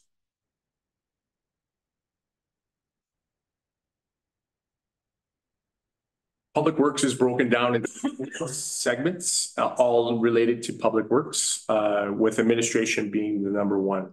Public Works administration is seeing a $178,000 increase related to, or a 10.35% increase to their expenses. This is significantly related to the internal divisions of overhead allocation to the PW administration, with the remaining increases being within salaries and benefits. Roads, the next item that levy impact is $465,000 or 9.97%. Increases in roads is primarily due to rising winter maintenance costs, along with depleted winter maintenance reserve, depleted in 2022. Increase in winter maintenance is $224,000, and related to municipal drain assessments within the general maintenance program of the Public Works roads, which makes up majority of the $465,000, $295,000 in relation to the general program, and the reason of the essentially 10% increase within Public Works roads. Facilities. The facilities division serves all the county departments, council, and tenants. Other services, internal and external, are charged a rent to assist in the operation of the facilities, along with the capital maintenance and repayment of debt. 2024 will see a transition in the year from the removal of external tenants to allow the county to add to additional administration space for the county staff with major projects of the courthouse connecting link. The again percentage increase of 45,000 or just 1.67%. The last item within Public Works is fleet. Fleet division ensures the preparedness for the public works operations and paramedic service response.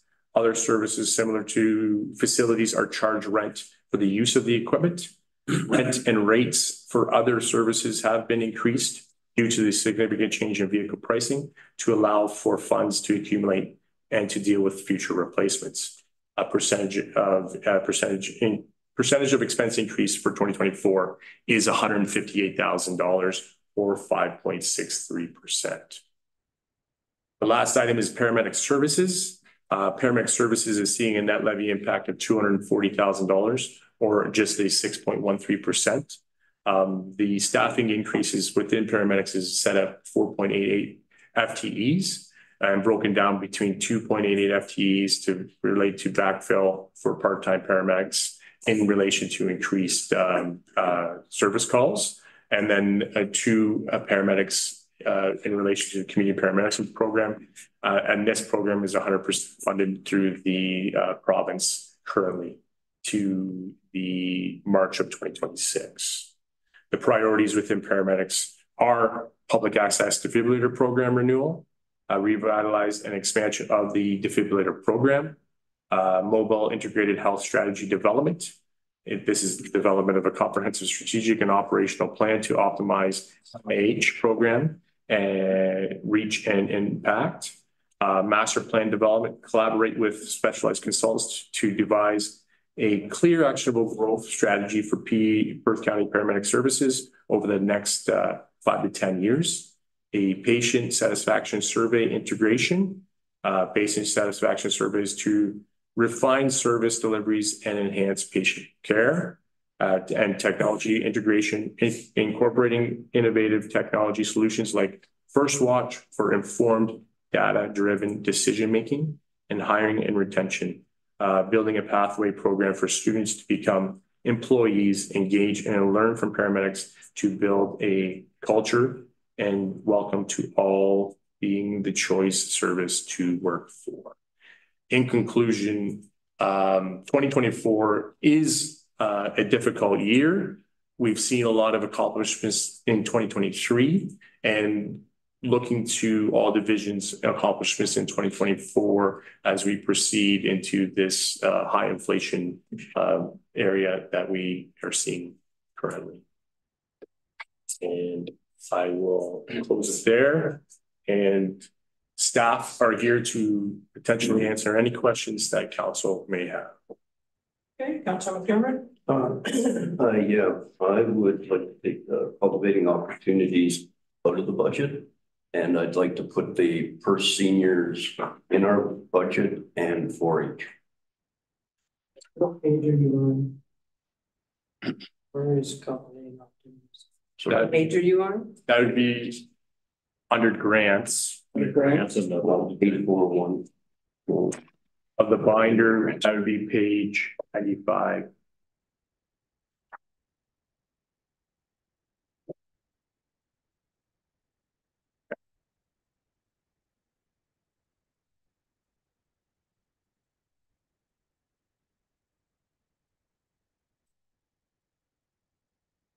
Okay.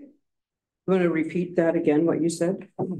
I'd like to take the cultivating opportunities grants like that program in the budget. But I'd like to put the listable seniors and 4-H in our budget.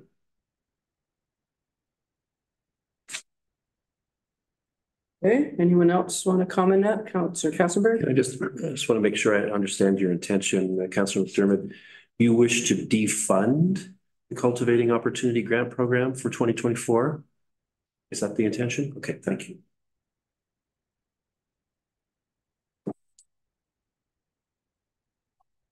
If I might, Warden, could I ask staff the consequences of that? If we defunded that program, have we already gone through the motions of securing applications and all that kind of stuff and anticipating the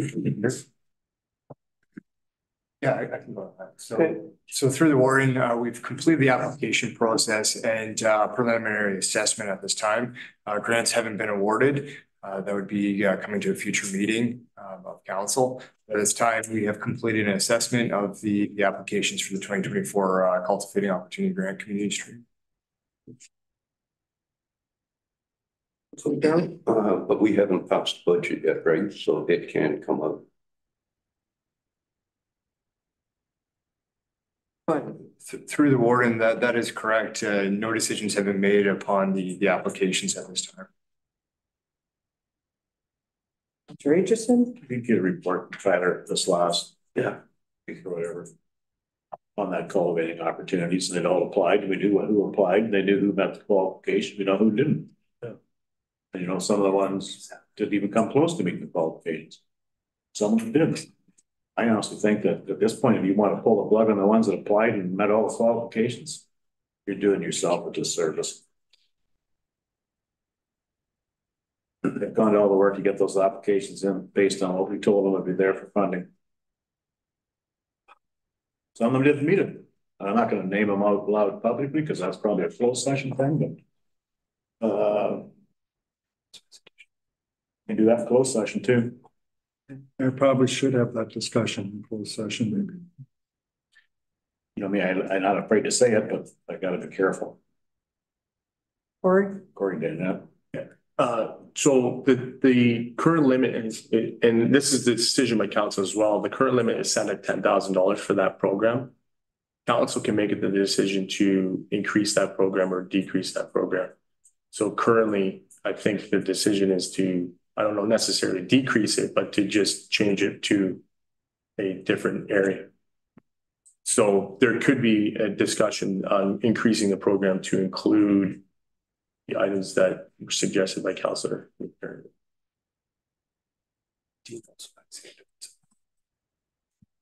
Councillor Jankowski, do you want to comment? Question? Through you, warden. Just 1 second, sorry. Just give it a second to catch up to you. Sure. All right. Now, through you, warden, I was going to concur with Councillor McKenzie that some of this discussion should be held in closed session.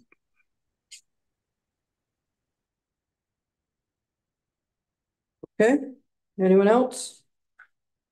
Or through the warden, staff would agree with that. Just in terms of the package of information, in terms of that overall program, you should go through that information first. And then if you want to close that program out, at least you would be able to make that as an informed group based on who submitted this year.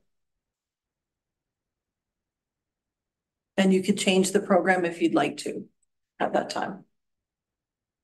We would adjust the budget as directed. Okay, Deputy Warden Kellum. Yes, through the warden. So if we wanted to add a line budget that may have some discussion in closed session, can we add it now or can we still add it after closed session? Through the warden. So what you have in terms of a closed item relates to specific financial information of other organizations and the assessment of that information as it relates into a county program. So if you want to add money to a particular budget line in the budget, I would do that now.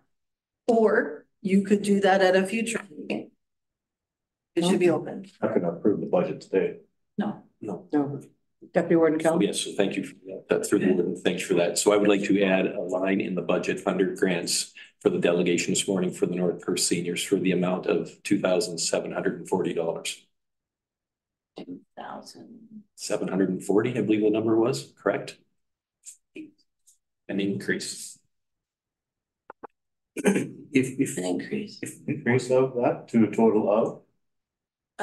So through the warden, they were asking for reinstatement like earlier today of 8,880. For clarification.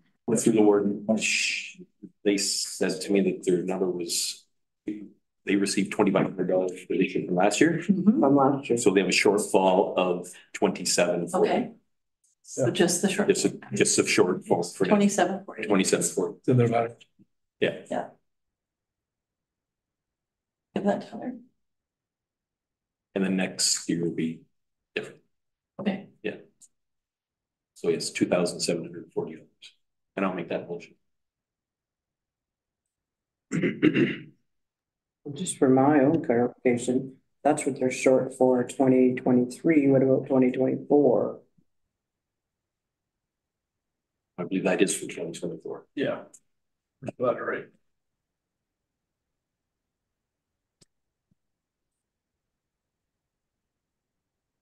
Okay.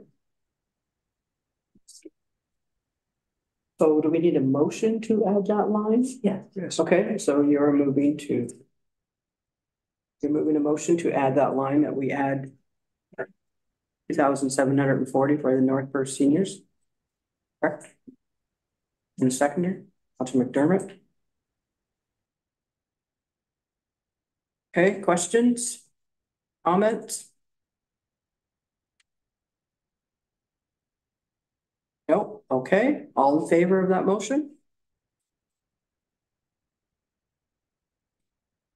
Opposed?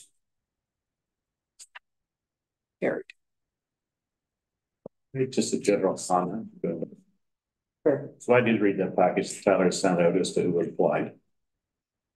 Some had certain things they were supposed to meet as fresh criteria and didn't respond at all, period. I'm not in open session. I guess at some point, if you want to re-evaluate this program and how it works, then I think you have to have a bigger discussion. And that bigger discussion has to involve or revolve around people who are applying for money who have absolutely no way in the world they're going to survive unless they get grant money, grant money, grant money, grant money. And I see that's going to come to a huge end in the not so near future because of all the constraints with all the lower tiers, the upper tiers, provincial government, the federal government. You're going to have people come into power just so that's it, funding's gone. And you just can't keep supporting this. So we'll have a longer, broader range discussion. My opinion. We'll discuss that a little further. But I just want that brought up now because I'm not going to make the next meeting. Some medical procedures. So I want to find it out today when I can. Okay, is there anything else? Councilor Gossenberg? If I might, and kind of an awkward question, but I think it's a useful one. Between Mr. Bridges or Ms. Wolf, can you comment on whether the departments have been asked to identify things that they could remove from the budget if they were asked to do so? And whether we have a list to that end to evaluate whether there are some things that we could tighten our belts on? Through the warden. So the management team has been asked to put forward a budget that reflects their current service delivery review. They are well aware that if council says that this number is unacceptable, that we would return with a list. I don't have a list currently.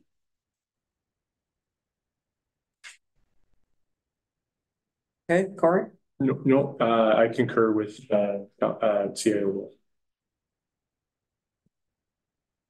Okay, Councilor Orr? Corey, I'm just wondering if you could let me know how much is in the levy stabilization fund and the working fund total? Yeah. So with the anticipated use of this reserve for 2024, it would bring the levy stabilization reserve fund to just over $600,000. And the working fund would retain about 1.4 million. So that is if we took this out. Correct. That's what they would be left with. You said 1.4? Yes. Okay, Councilor Gossenberg? To further on Councilor Orr's question, with regards to bringing the reserves down to those levels, do you feel that that's prudent? Through the warden to Councillor Kaysenberg, yes. In relation to the overall impacts to what we're seeing over the next couple of years. And again, I think we're going to be in a situation within the budget for 2025 and 2026 where we have an exit strategy to not utilize those reserves and still have money retained.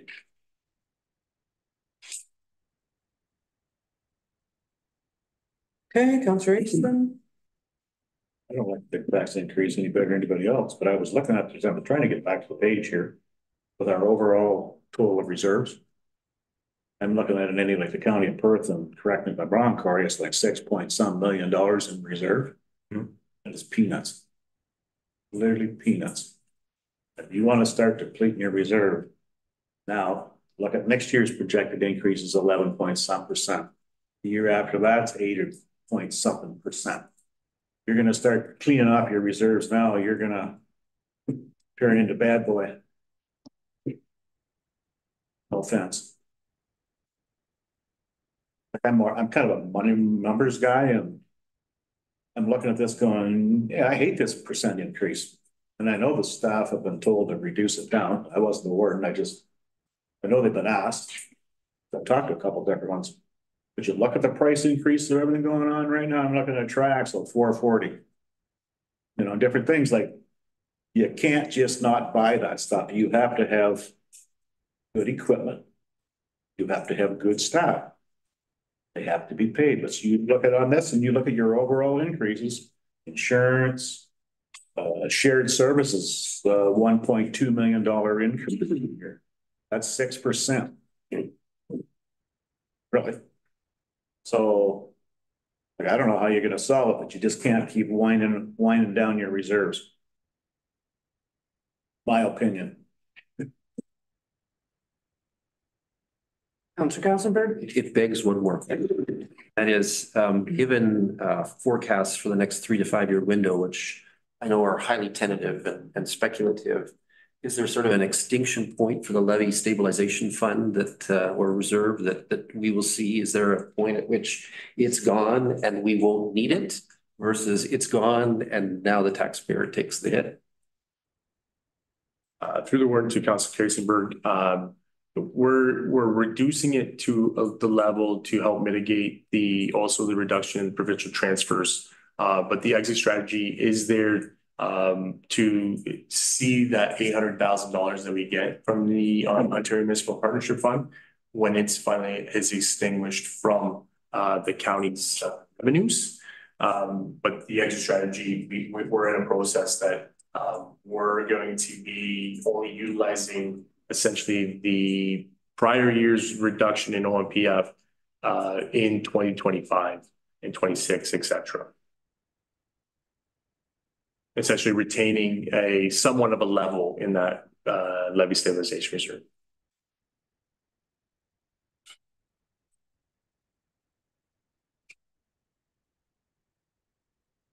Okay, any other questions?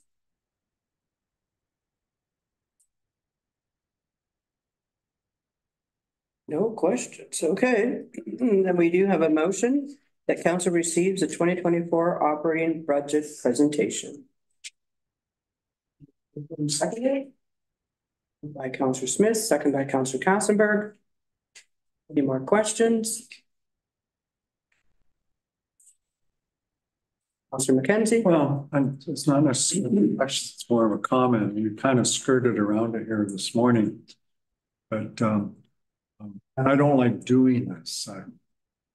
Normally you do the budget come in at a percentage. But could we ask staff, and I'm not sure this is a legal or right thing to do, but could we ask staff what would come out of the budget to achieve, say, a 9% or pick a percentage that you think would be palatable with the ratepayers or the lower tiers? We're at, what'd you say there, Corey, now? We're at what, 13? 12. 3-1. 3-1, okay. You know, you could pick 9, you can pick 10, but I'm not saying that's what we want to end up at, but what would be the impact on our services if we hit that figure? That's what I'm asking. And I don't know if we can do it or not, you know? I think council would have to be prepared to cut some services somewhere Well, to yeah, achieve, but what achieve a smaller amount. That's what I'm That's, saying is, yeah. what services would that impact? What would be the end result? Well, I guess before staff does all that, I would like to know if council is willing to cut services. The staff go away and come back with a list. We're gonna have to decide in the end. No, I agree, and I don't want staff, you know, turning away and spending hours on stuff if we're not interested in that. I just throw that out. Yes. It's a comment, you know. Richardson? Maybe I missed it here, but overall, like we're showing projected annual on here on this budget. Do you actually have a handle on what budget from last year was? Was there any surplus? So based on a report that was brought to council, I think the surplus was just $120,000 on half a percent. Yeah, levy. Once you get the final entries in, that's why I'm asking that question again. Right. The only way you're going to cut that is to cut services. Let's be honest. No, there was a couple of questions. I was looking through different things, and I'm not picking or pointing fingers at anybody. So I'm looking at planning there once. We had a motion at our last meeting to take another look at planning service fees. And I noticed there was another, and I can't remember the number. There was a lot of numbers there, 37 or something $1,000 more coming out of the levy. So my big thing all along has always been the fee for doing those planning things has to be cost recovery. Is that something we need to look at sooner than later and not adjust the cost, but bump the cost? You can't always, there's other things that we could charge more for services to generate more revenue without, you're only gonna limit that to the number of people using the service. And if you want the service that bad, then you should be able to pay for it.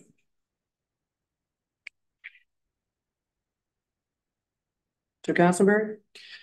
So, I don't want to go down too deeply the rabbit hole that Councillor Aitchison raised. I think the purpose of the planning fee request, which originated from North Perth Council, was that there are some applications which are simple and straightforward and require a little bit of time. It's almost like there's a bimodal distribution in terms of time that's used, and we want to understand that distribution and whether we can have a sort of two-tier pricing thing for official plan amendments, for example. So in response to that, but I think the general point that I want to make is that not a whole lot of this spend is discretionary. And I think you were saying the same thing and saying, what services do you want cut, right? There's much that we do that are under regulation mandate from other levels of government, and not a lot of wiggle room there, right? Like I think the county, we can quite confidently say runs lean in a lot of places, especially in mandatory and regulated services that we must provide. And so there really aren't that many departments or areas where there's discretion. Unfortunately, it's easy to point at them. I'll point at one, and I certainly do the same thing in North Perth as Deputy Mayor and Deputy Warden Callum say. You can point at economic development, say that's a discretionary area if you want to. But do we want to compromise our services there or change our service level and activities level there? That's a question for council to consider. There are probably a few other discretionary areas, but they're not many. They're probably countable on one hand, is my guess. And so, when you look at this, the number feels unpleasant, but there are unpleasant numbers going on all around us. And we continue to see downloads from the province to us that require us to respond or act often largely in the interest of the community, where we see people who are experiencing discomfort or pain or frustration, and we act to fill a void that's been created in some cases by other levels of government. So to me, I guess my argument is, even though I started by asking the question, I don't honestly believe that there's lots of areas for cost cutting and service reduction here, because so much of that pie is mandated by other levels of government. Okay, you want to respond to that, or I have Dean on it? You can go ahead. With Councillor Jankowski?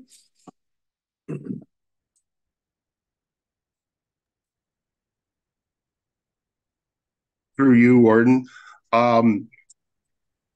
Councillor Kasenberg touched on some of the points that I was going to raise.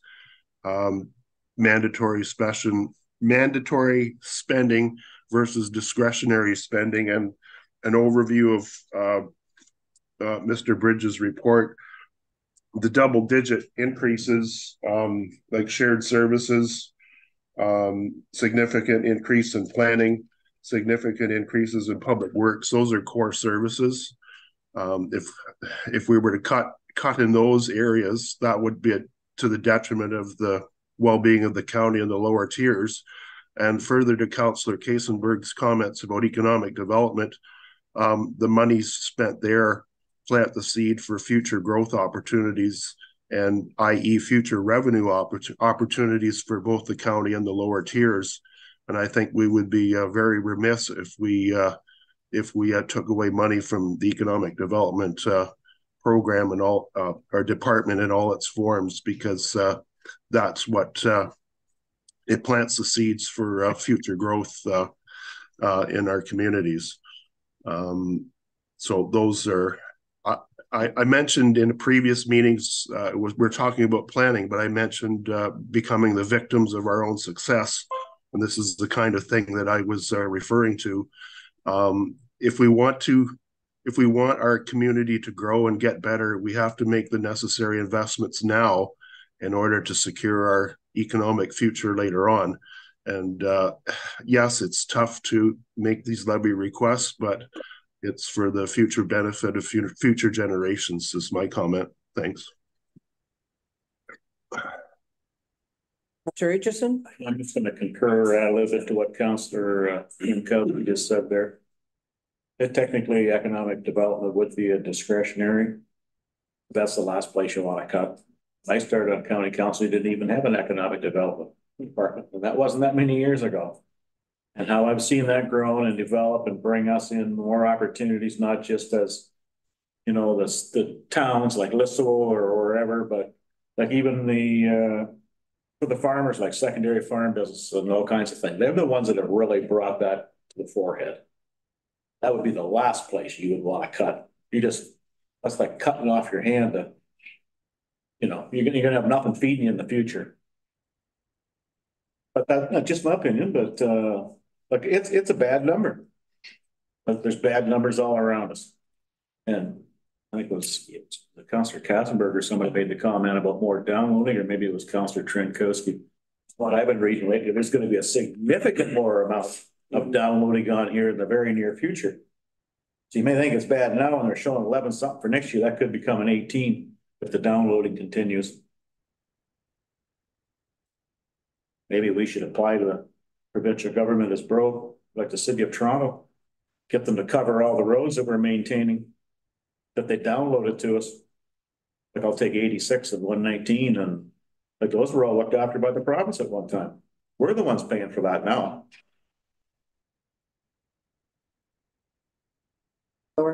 So through the warden for council, the budget that staff developed and put before you is what we believe meets your strategic plan and your priorities.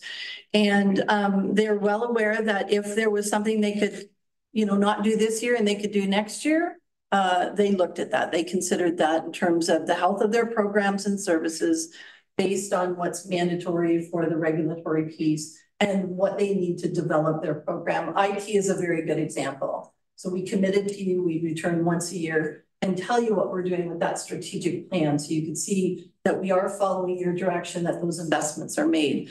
You know, those ones aren't inexpensive. So all municipalities have a continuum of service, and we could easily outline that for you. And council's hit the nail on the head. There is mandated services where you have no discretion.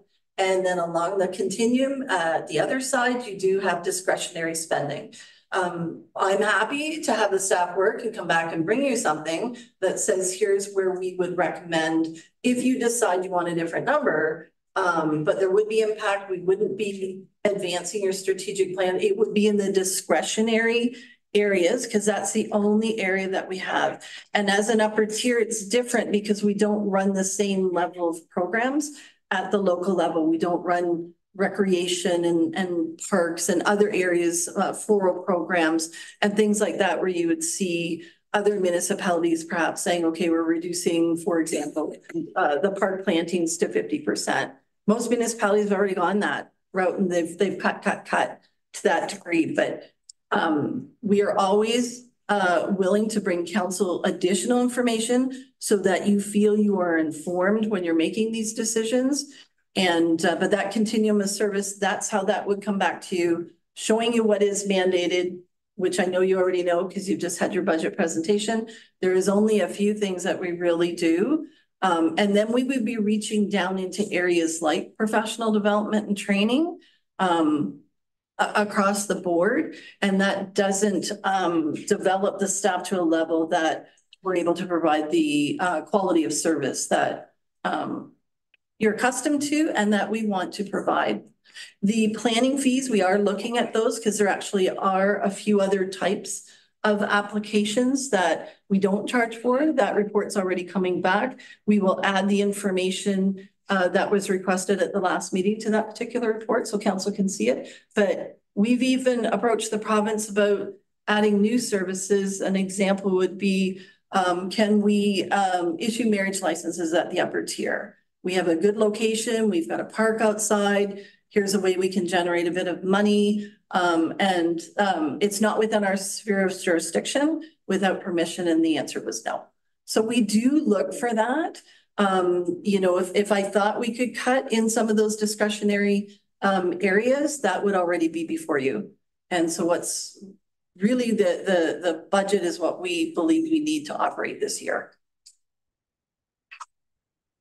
Okay, Deputy Warden Kellum. Yes, through the warden, and thank you, Lori. That is exactly the answer that I was looking for to make me more comfortable making the decision. I'm pretty sure that our senior staff have already did this, and they're making common sense decisions. I don't want to cut services. I don't want to go backwards. I want to move forward. So I am comfortable with this number. Thank you. So through the warden, I just don't have a list for you, but. Maybe what we need to do is open up a casino. I say that kind of, you know, offhanded, but every municipality's got a casino and they don't seem to have a problem with revenue. I suggested that in Perth East a long time ago. My head bit off. Well, every minute you're watching a sporting event or something on TV, you're getting the sub-3 gambling. Either on the boards or on baskets or on the screen or wherever. That'll be your next big spend in the near future. Mr. Kassenberg? I think I would like to move that we have the resolution on the floor and we have a motion on the floor, in fact, that says council receives a 2024 operating budget presentation. Do you have a motion? Questions? Okay, it has been moved and seconded, right? Correct. So you're not approving, you're just receiving. You're just receiving. You're receiving the budget. All in favor? Carried. Okay, we do marriage certificate. We do the first out.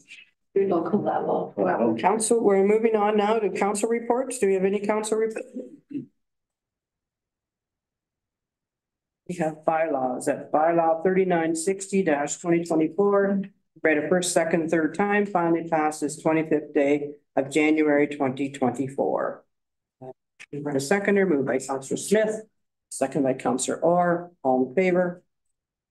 Carried. Is there any notice of motions? Any other business? Thanks, Corey. Thank you. Any announcements? If not, we do need a closed session so that Perth County Council move into closed session at approximately 11:51 a.m. in accordance with Section 239 of the Municipal Act S.O.2001C.25 to consider a matter pertaining to information supplied in confidence by a third party. It's under legislative services. We need a mover and a seconder to do that.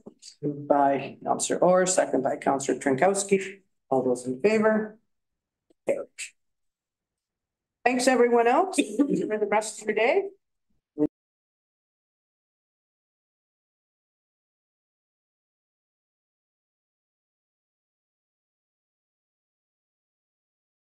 We do have a bylaw 3959-2024, being a bylaw to confirm the proceedings of Council of the Corporation of the County of Perth at its regular meeting held January 25, 2024, is read a first, second, and third time and finally passed January 25, 2024.